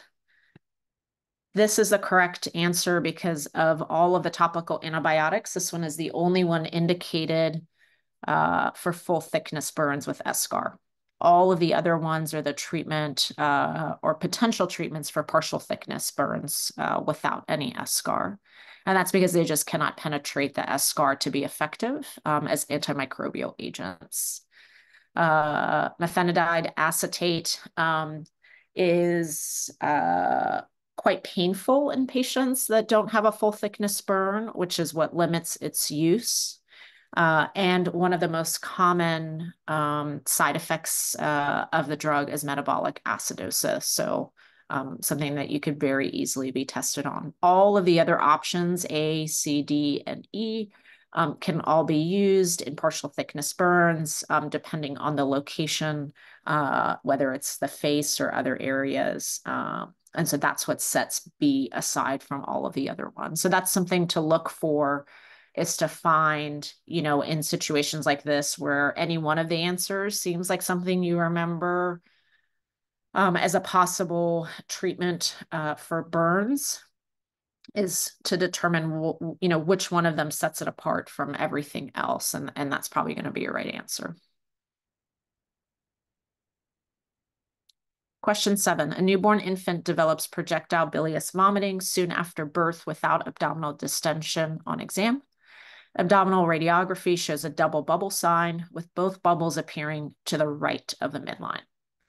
After resuscitation, the most appropriate next step in management includes A, serial abdominal exams, B, administration of broad spectrum antibiotics, C, laparoscopic appendectomy and a duodenoccolonic dissociation procedure, or LADS procedure, duodenodduodenostomy, or gastrojejunostomy.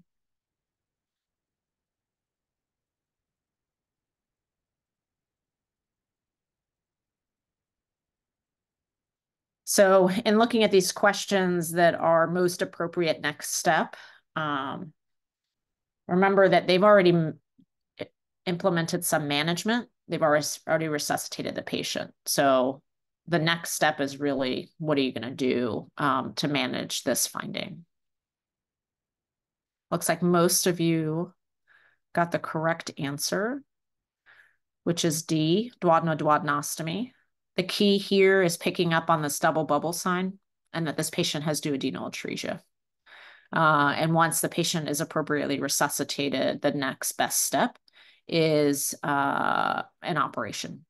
The bilious vomiting, abdominal distension, the double bubble sign are most suggestive of duodenal atresia. So that should, you know, kind of indicate to you what's going on. The fact that it's a newborn and not, you know, 6-month-old or a toddler that's coming in. The serial exams and antibiotics may be something, you know, that is not necessarily wrong, but it's not very helpful in management of what this infant has presented with. And the LADS procedure, of course, is the operative intervention of choice for malrotation, not for duodenal atresia.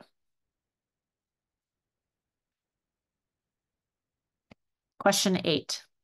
An 89-year-old woman with a history of a burn injury with excision and grafting to the left ankle 30 years ago presents with a new lesion over that area. It is 4 centimeters in size, has irregular borders, is dark brown, and has a scaly appearance. A punch biopsy is performed and shows squamous cell carcinoma. How should this lesion be treated? A, observation, B, oral retinoids, C, wide local excision with a 1 millimeter margin, D, wide local excision with a 4 millimeter margin, E, wide local excision with a 1 centimeter margin.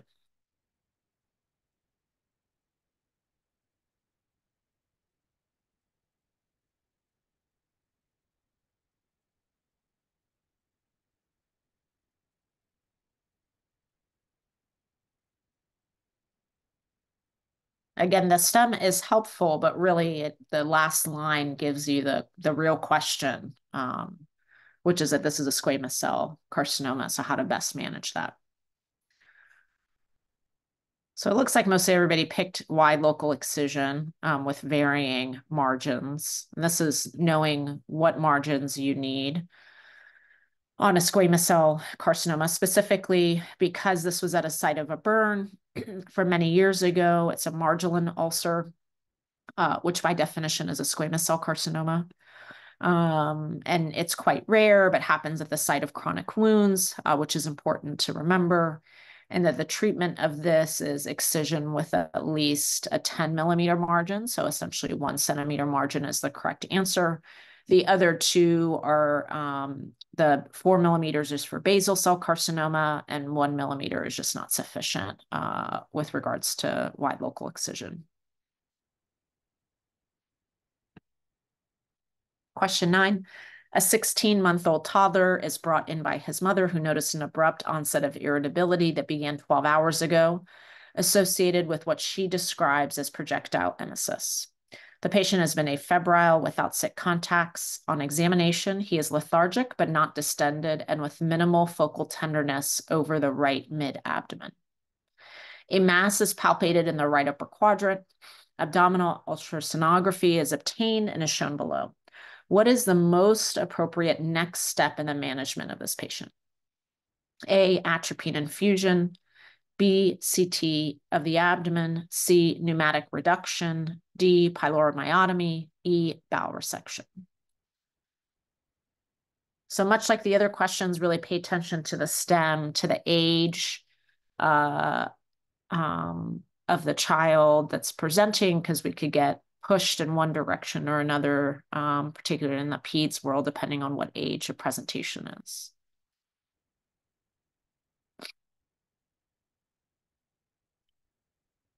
Okay, so the correct answer is C. The diagnosis here is intestinal intussusception, and you can see on that ultrasound picture that there's a classic target sign. I've always called it a target sign, and I've never seen it called a donut sign, but target or bullseye really describes that intestinal intussusception. I think a lot of people may have, or the people that picked pyloromyotomy got pushed with a palpable mass in a child, but remember this was a 16-month-old and not a 6-week-old, which makes a big difference. The treatment for intussusception, of course, is pneumatic dilation or pneumatic reduction. I'm sorry. I'm thinking in my Forga world right now. Is pneumatic reduction. The most common site of intussusception, of course, is the ileum into the ileocecal valve. And the triad that most children present with is abdominal pain, palpable mass, and red currant jelly stools. But this doesn't happen in everybody. And the age range is somewhere between 3 months and 3 years old. Of course, you can see this in adults and older children. In those scenarios, there is, of course, concern that it may be more pathologic and malignancy associated. And so generally speaking, of course, we all know that in adults and intussusception kind of mandates surgical exploration unless you have a very obvious potential explanation for it, like they've had a gastric bypass and they have an intussusception at the JJ. Atropine infusion, it would be the answer for somebody with a pyloric stenosis that is not an operative candidate. Their ultrasound shows a target sign. Their ultrasound does not show the target sign. The CT scan will diagnose intussusception, but this can be easily diagnosed with ultrasound in children. And so, of course, that's the preferred method to avoid radiation. And then pyloromyotomy is for pyloric stenosis. And bowel resection is not necessarily appropriate unless there is necrosis, ischemia, perforation concern. Question 10, a study is conducted on patients with a new diagnosis of pancreatic cancer. The authors looked at the relationship between the size of the tumor and pathology and the level of CA19-9 at the time of surgery in patients who underwent operative resection. A correlation coefficient of 1 is found. Which of the following can be concluded from the data? A, an increase in the size of tumor causes an increase in CA19-9 by a variable amount. B, an increase in the size of the tumor causes a decrease in CA19-9 by a fixed amount. C, a weakly positive correlation. For every 1 centimeter increase in tumor size, there is a variable proportional increase in CA19-9. D, a strongly positive correlation. For every 1 centimeter increase in tumor size, there is a fixed proportional increase in CA19-9. And then E, no correlation between tumor size or CA19-9 level exists. So as you guys are answering this question, this is just a reminder to everybody that statistics is a fair game on the app site. And there are, every year, I think there are, at least a couple questions on statistics. So just an area not to forget about and to understand like sensitivity, specificity, correlation coefficient, and kind of the key buzz terms are things that you just need to know them.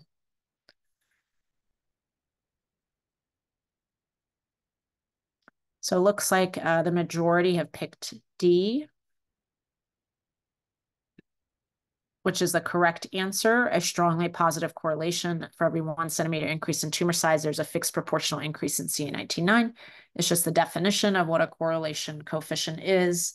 A very strong positive relationship, which means that for every positive increase in one variable, there's a positive increase, positive fixed increase in another variable.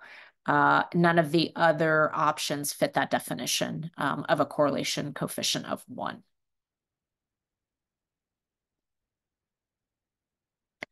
Question 11, a 5-year-old presents with a midline neck mass that has been present for 10 weeks.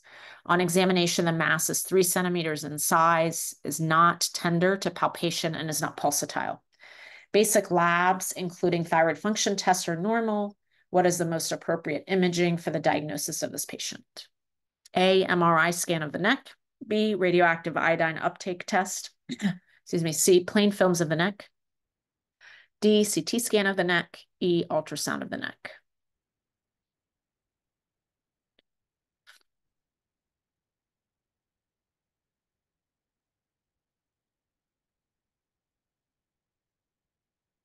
Looks like this is going to be a one where we have strong majority.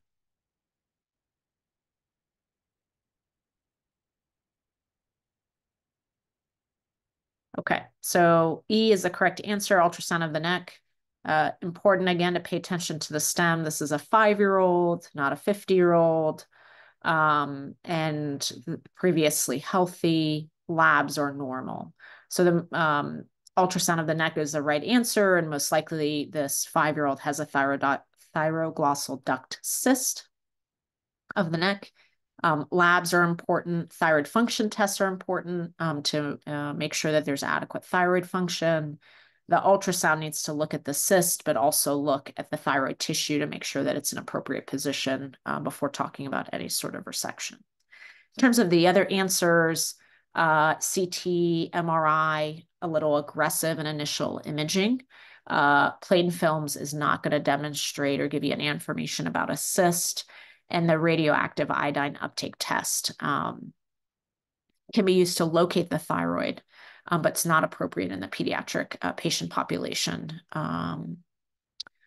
Remember that thyroglossal duct cysts require a cistern trunk excision, which is the cyst, the entire tract, and the hyoid bone to prevent recurrence of the site. So you can't just remove the cyst.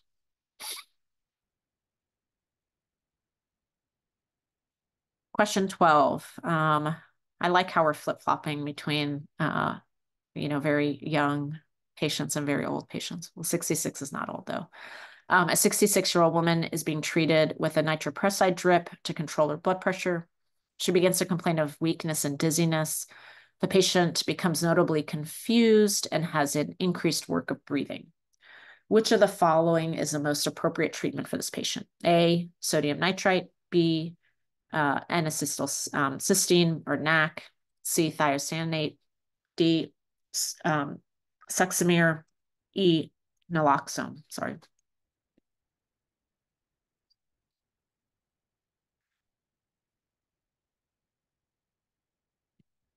This is really paying attention to the stem and remembering most of the things that happen to patients, or at least half of them are iatrogenic things we've done.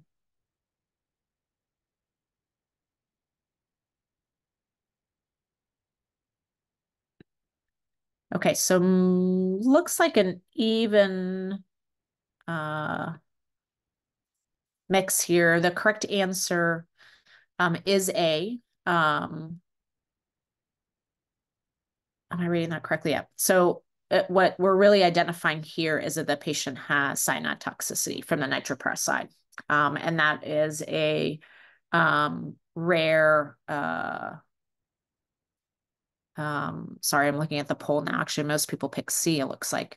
It is a very rare but real complication of nitroprusside drip, which is why you don't want to use it for more than, depending on your institution, but I would say 48 hours. You really need to switch to some other towards a type of blood pressure management drug.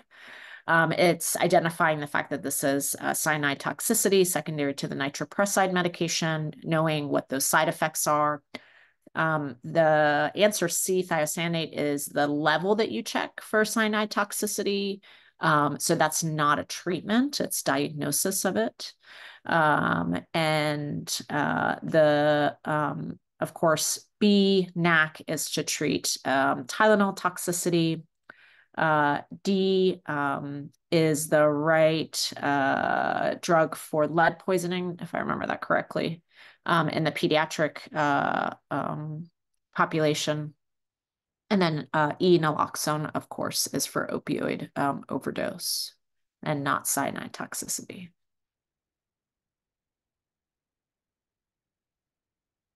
Okay, 13. A mother brings her 3-week-old male infant into the emergency department with a 1-week history of bilious vomiting, progressive abdominal distension.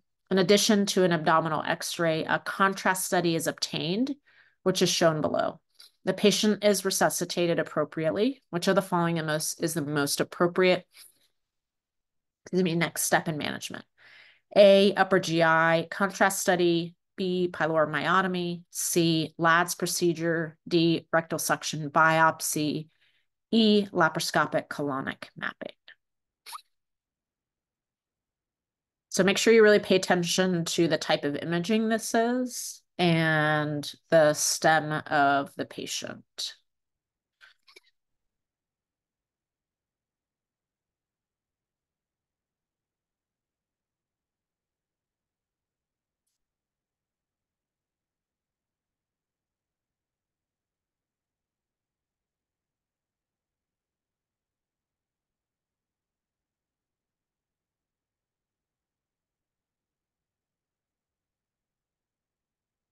Okay, looks like we have a majority,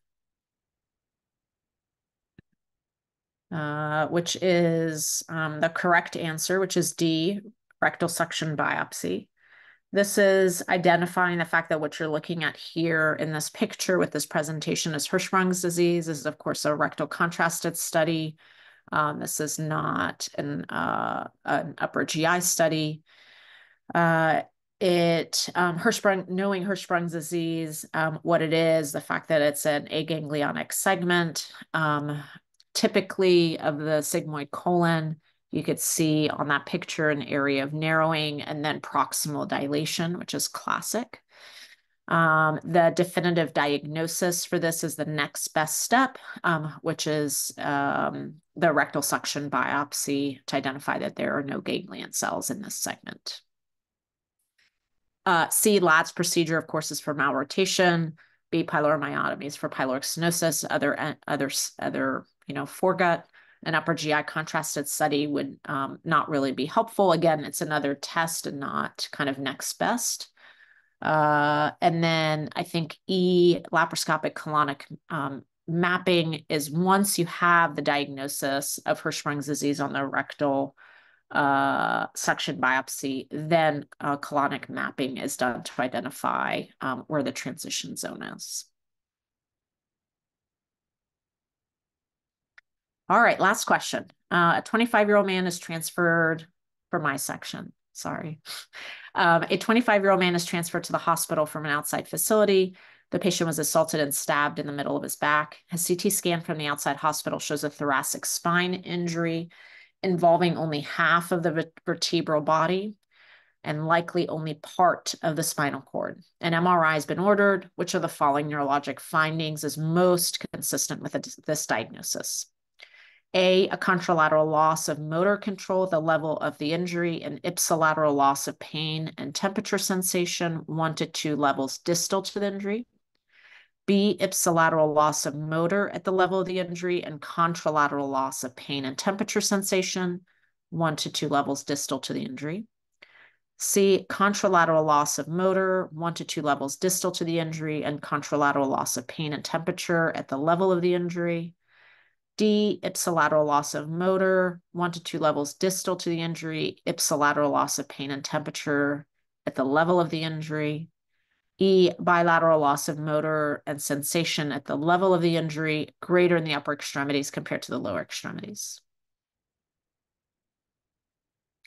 So the key, I think, to this question is very quickly identifying in the stem. It gives you a lot of clues and hints about the fact that this is only half of the vertebral body and likely only part of the spinal cord type injury, and it's a penetrating injury. And just then knowing what the neurologic sequelae are. So it looks like most people have picked B, which is the correct answer. Brown-Séquard syndrome, which is ipsilateral loss of motor control and contralateral loss of pain and temperature sensation. So just knowing that is important to getting this answer right. It's just one of those memorization things that you need to know. All of the other ones are incorrect for one reason or the other because it doesn't fit this. Really, that like half vertebral body and half spinal cord injury is what should lead you to think about Brown-Séquard syndrome. It's, of course, injury. Incomplete injury pattern with hemisection of the cord happens more commonly with penetrating injuries than blunt injuries, and then I think can happen with some like infectious or tumor type findings, but very uncommon for it to be like from an MVC or a fall, for instance. Dr. Hennessy, thank you so much for that amazing review of a disparate number of topics. I continue to be just flabbergasted by your wealth of knowledge, and that's why we keep asking you back every year. So thank you so much. And another person whose brain I'd like to transplant to my own, Dr. Vipul Khattarpal. Vipul is a good friend and colleague of mine here at Washington University in St. Louis. Dr. Khattarpal is a vascular surgeon specializing in endovascular and minimally invasive advances in peripheral vascular disease and complex aortic pathology. Again, a repeat faculty member due to his just phenomenal mastery of the content. Vipul, thank you so much for being here and welcome. Thank you for having me again. Good evening, everyone. So now to the last section for the night. So we'll start. We have 10 questions that we have to get through in 15 minutes. So we'll start promptly. Which of the following is an absolute contraindication to thrombolytic treatment in a 64-year-old female who came in with massive PE? A, HIT, B, heparin drip, C, intracranial neoplasm, D, spinal surgery within the last 4 months, or E, diabetic hemorrhagic retinopathy.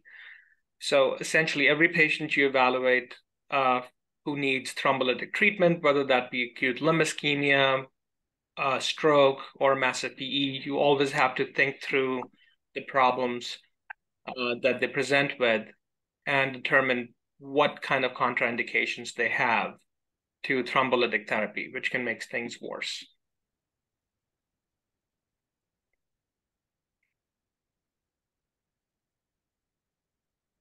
So the correct answer for this problem, as just more than half of you have suggested, is C, which is intracranial neoplasm. So a lot of people have answered D and E. So spinal surgery 4 months ago is not an absolute contraindication, because generally the threshold for that is about 2 to 3 months. For any recent stroke, major trauma, spine surgery, it's generally 2 months or 3 months time limit. If you have any uncontrolled hypertension,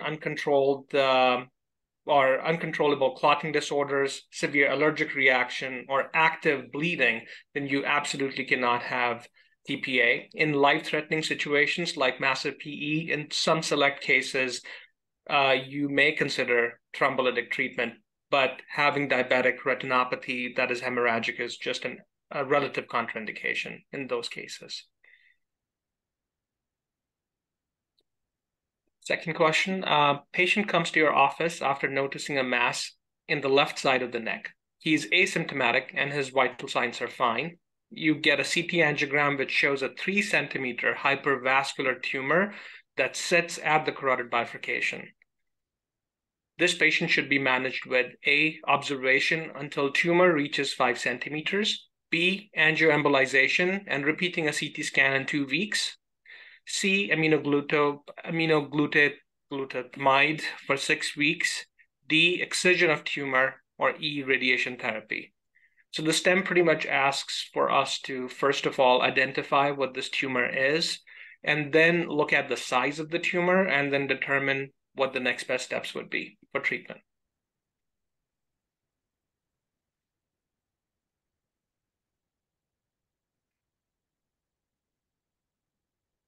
So as you guys probably guessed, the vast majority of people answered this question identifying the tumor correctly as a carotid body tumor, which is a paraganglionoma, which always occurs at the site of the carotid bifurcation.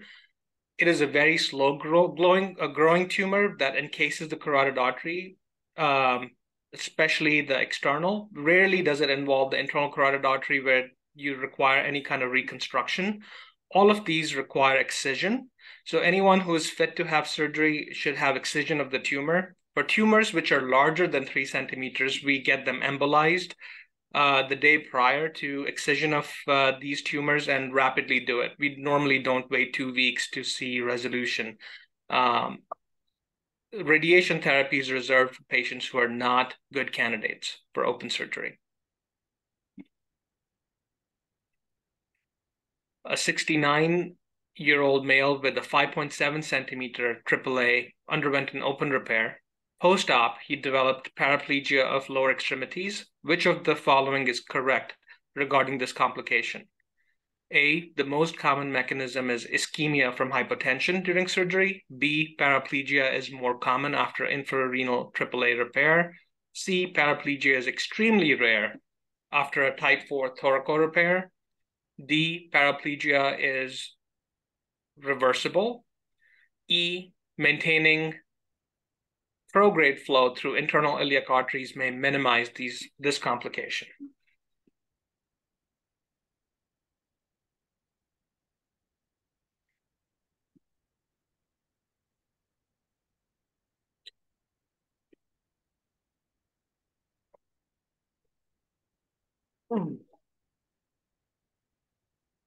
So you have to remember, there are 2 main complications, right, in the stems for AAA repair. One is intestinal ischemia and the other one is paraplegia. The mechanism for these 2 is a little bit different. So the correct answer for this question is E, which is maintaining antegrade flow through hypogastric arteries prevents this complication. So anytime we're doing any sort of AAA repair, whether that's open or endo, we try to maintain good perfusion to the spine. So as you know, there are a lot of collateral pathways, how spine gets fed, whether that be lumbars or hypogastrics or subclavian, etc.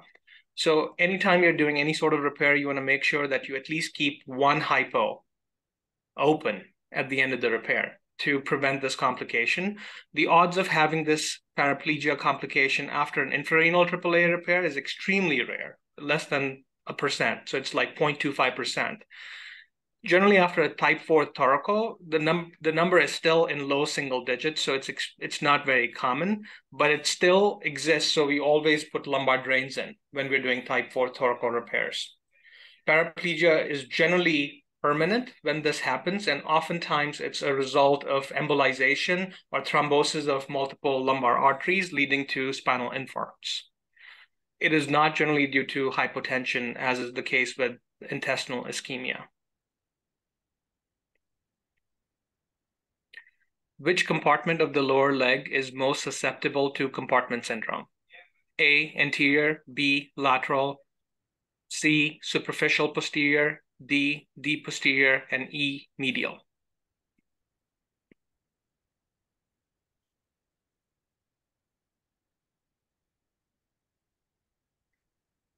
This is a very relevant question, even in clinical practice, because whenever you suspect compartment syndrome, you have to start evaluating this compartment carefully. When you see these patients, not all of them will come with the 5 Ps that you expect. So you need to evaluate this compartment in particular whenever you are concerned about compartment syndrome. So the correct answer is A, anterior. So anytime you're concerned about compartment syndrome, you almost always go and palpate the anterior compartment. You dorsiflex and plantar flex the foot and ask them if they're tender in the anterior compartment or feel for tenderness in the anterior compartment. Anterior compartment happens to be surrounded by the most rigid, fibrous, and osseous boundaries, leading to making it most prone to compromise with increased compression.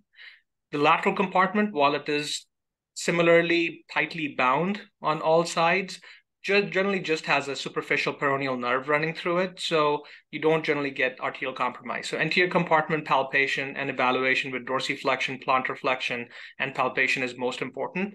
Out of all the compartments, superficial posterior compartment is the least susceptible to compartment syndrome because it's not that tightly bound. There are no big neurovascular structures running through it, and there is no medial compartment, so that eliminated that option E altogether. Deep posterior compartment can be compromised, leading to compromise of the posterior tibial artery and the tibial nerve, but generally it's a large compartment, so that is not the first compartment to go when you're evaluating these patients.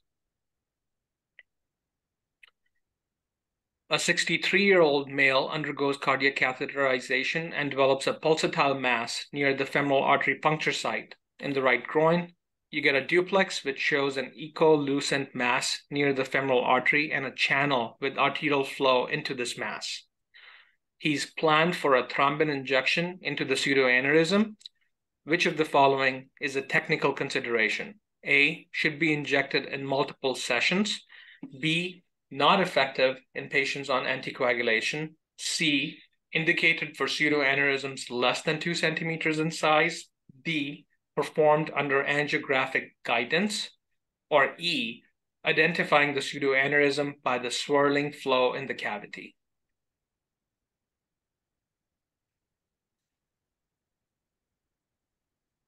So the stem already kind of tells you that it's a pseudoaneurysm.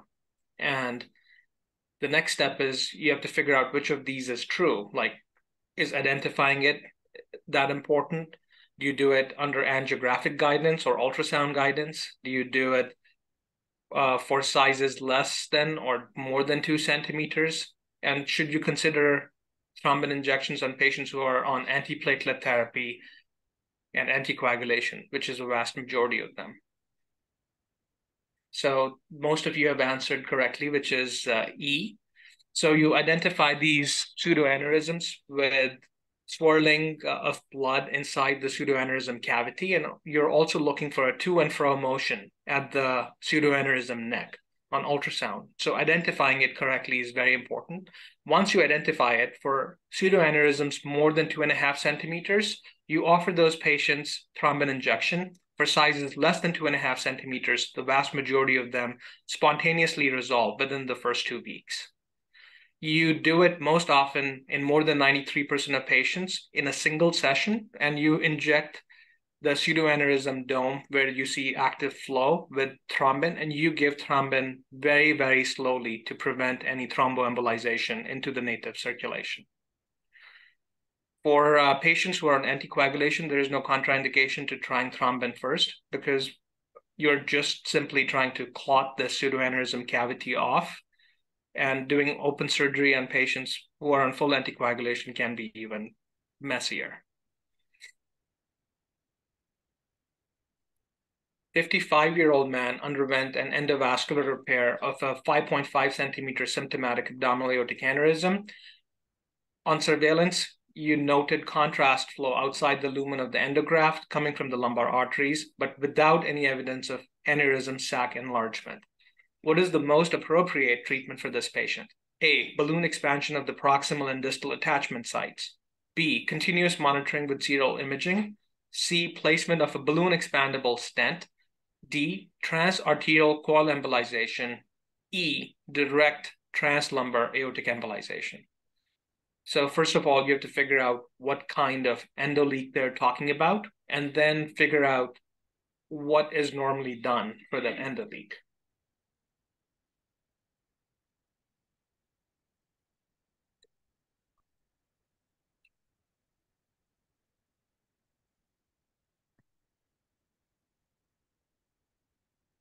I think most of you have gotten this question correct, answered this question correctly, which is serial monitoring with CT scan imaging or ultrasound imaging. And essentially, you're talking about a type 2 endoleak, which is a retrograde flow into the aortic sac from lumbars or IMA. As long as the sac size remains stable, type 2 endoleaks are benign and do not warrant any sort of intervention, which was option D and E, where you go in directly through a sac puncture to embolize them, or you do transarterial coil embolization. The first option that 3% people or nobody picked here is for type 1 endoleak, which is a proximal or distal attachment leak around the endograft, which always requires an intervention. Type 3 endoleak is when the components of the endograft come apart, which also always requires an intervention. 78-year-old woman who lives alone undergoes XLAP with bowel resection for strangulated ventral hernia. Surgery was long, it took 6 hours, and EBL was 200 ml. She's hemodynamically stable and was started on sub-Q heparin on post-op day 2 for DVT prophylaxis. On day 5, she was found to have left leg swelling, and ultrasound showed popliteal vein thrombus. She's otherwise stable and has had return of bowel function. Which of the following is the most appropriate next step? A, initiate anticoagulation with IV heparin, followed by 3 months of anticoagulation. B, start heparin and do 12 months of anticoagulation. C, anticoagulation with IV heparin and then lifelong anticoagulation. D, IVC filter placement. E, continue sub-Q heparin and re-image prior to discharge. Most of you answered this correctly. Most of you have answered this incorrectly. No. They just started the poll. Oh, they just started the poll. For a second, I thought it said 100% answered.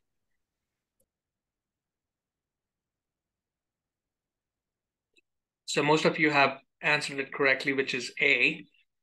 You start anticoagulation and do 3 months of anticoagulation. She is post-op day 5 from a long surgery, which is what likely caused her to have a DVT. So she had a provoked DVT. The treatment for provoked DVT, as long as you can tolerate anticoagulation, is to do anticoagulation for at least 3 months. For certain select patients, you have to do treatment longer than 3 months if they have had a prior DVT or if they have any underlying hypercoagulable states. If you do not have any inciting factor that led to a DVT, this often requires workup with more prolonged anticoagulation, whether that be lifelong or a defined amount of time, depending on the etiology. IVC filters are not benign and should be reserved for patients who really cannot tolerate anticoagulation, and every effort should be made to remove them. 36-year-old, otherwise healthy man presents with acute onset left leg pain. He has past medical history for COVID pneumonia 2 weeks prior. On exam, left leg is cool with no palpable pulses and diminished sensations. On right, the leg is warm with easily palpable pulses. EKG shows sinus tachycardia and vitals are stable. You get a CT scan that shows isolated occlusion of left popliteal artery with reconstitution of flow at the level of distal tibial vessels with no other findings on CT, angiogram, chest, abdomen, pelvis.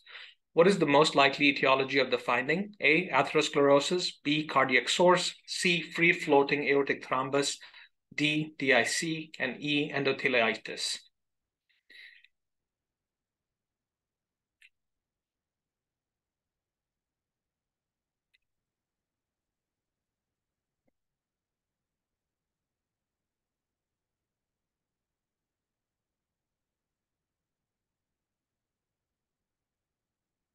All right, so half of you have answered this correctly.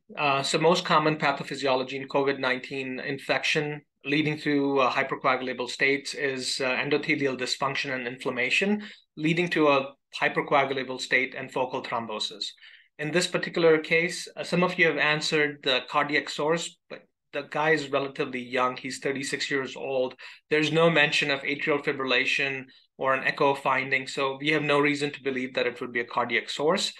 While we do see free-floating aortic thrombus and mural thrombus quite a bit in COVID-19 infections, that was not found on the CT scan based on the findings which are given. So most common cause for this in this particular patient is primary thrombosis due to endothelial dysfunction and inflammation.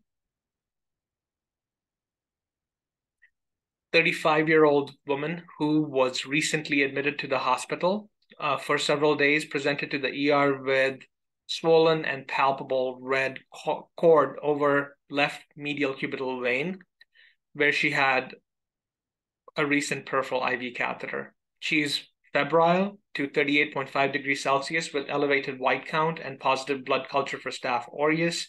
What is the most appropriate treatment for this patient? A, oral ampicillin sulbactam, B, IV vancomycin and ceftriaxone, C, anticoagulation with heparin, D, fondaparinux with IV vancomycin and ceftriaxone, or E, IV vancomycin, ceftriaxone, and excision of the infected segment.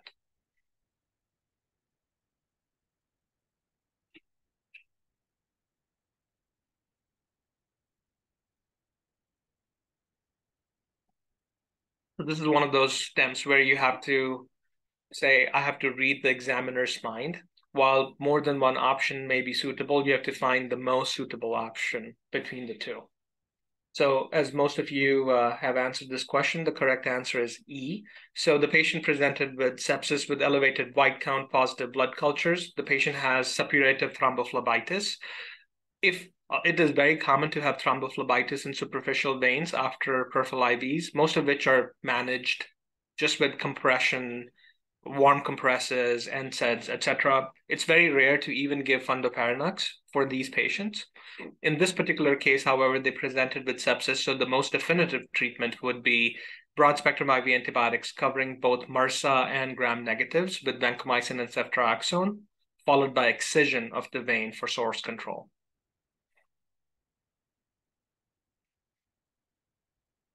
Last question, 75-year-old man with a known abdominal aortic aneurysm and a history of poorly controlled diabetes presents with fever, back pain, and a pulsatile abdominal mass that is tender. He is found to be febrile with elevated white count and a high ESR. Which of the following organisms is most likely causing this infection? A, E. coli, B, fungi, C, Neisseria species, D, Salmonella, or E, Staph aureus.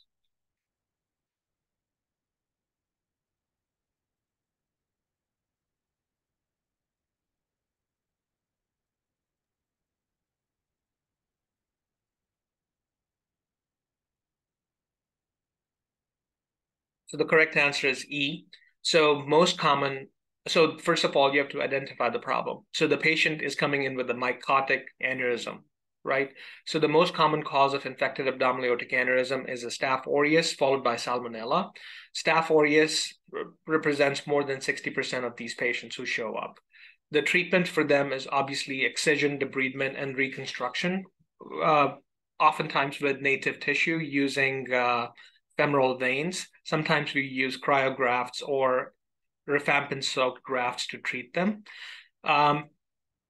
having infection with a gram-negative bug like Salmonella can oftentimes lead to sudden expansion of aortic saccular aneurysms that have far worse prognosis than just the staph mycotic aneurysm alone. All right, I think that concludes it.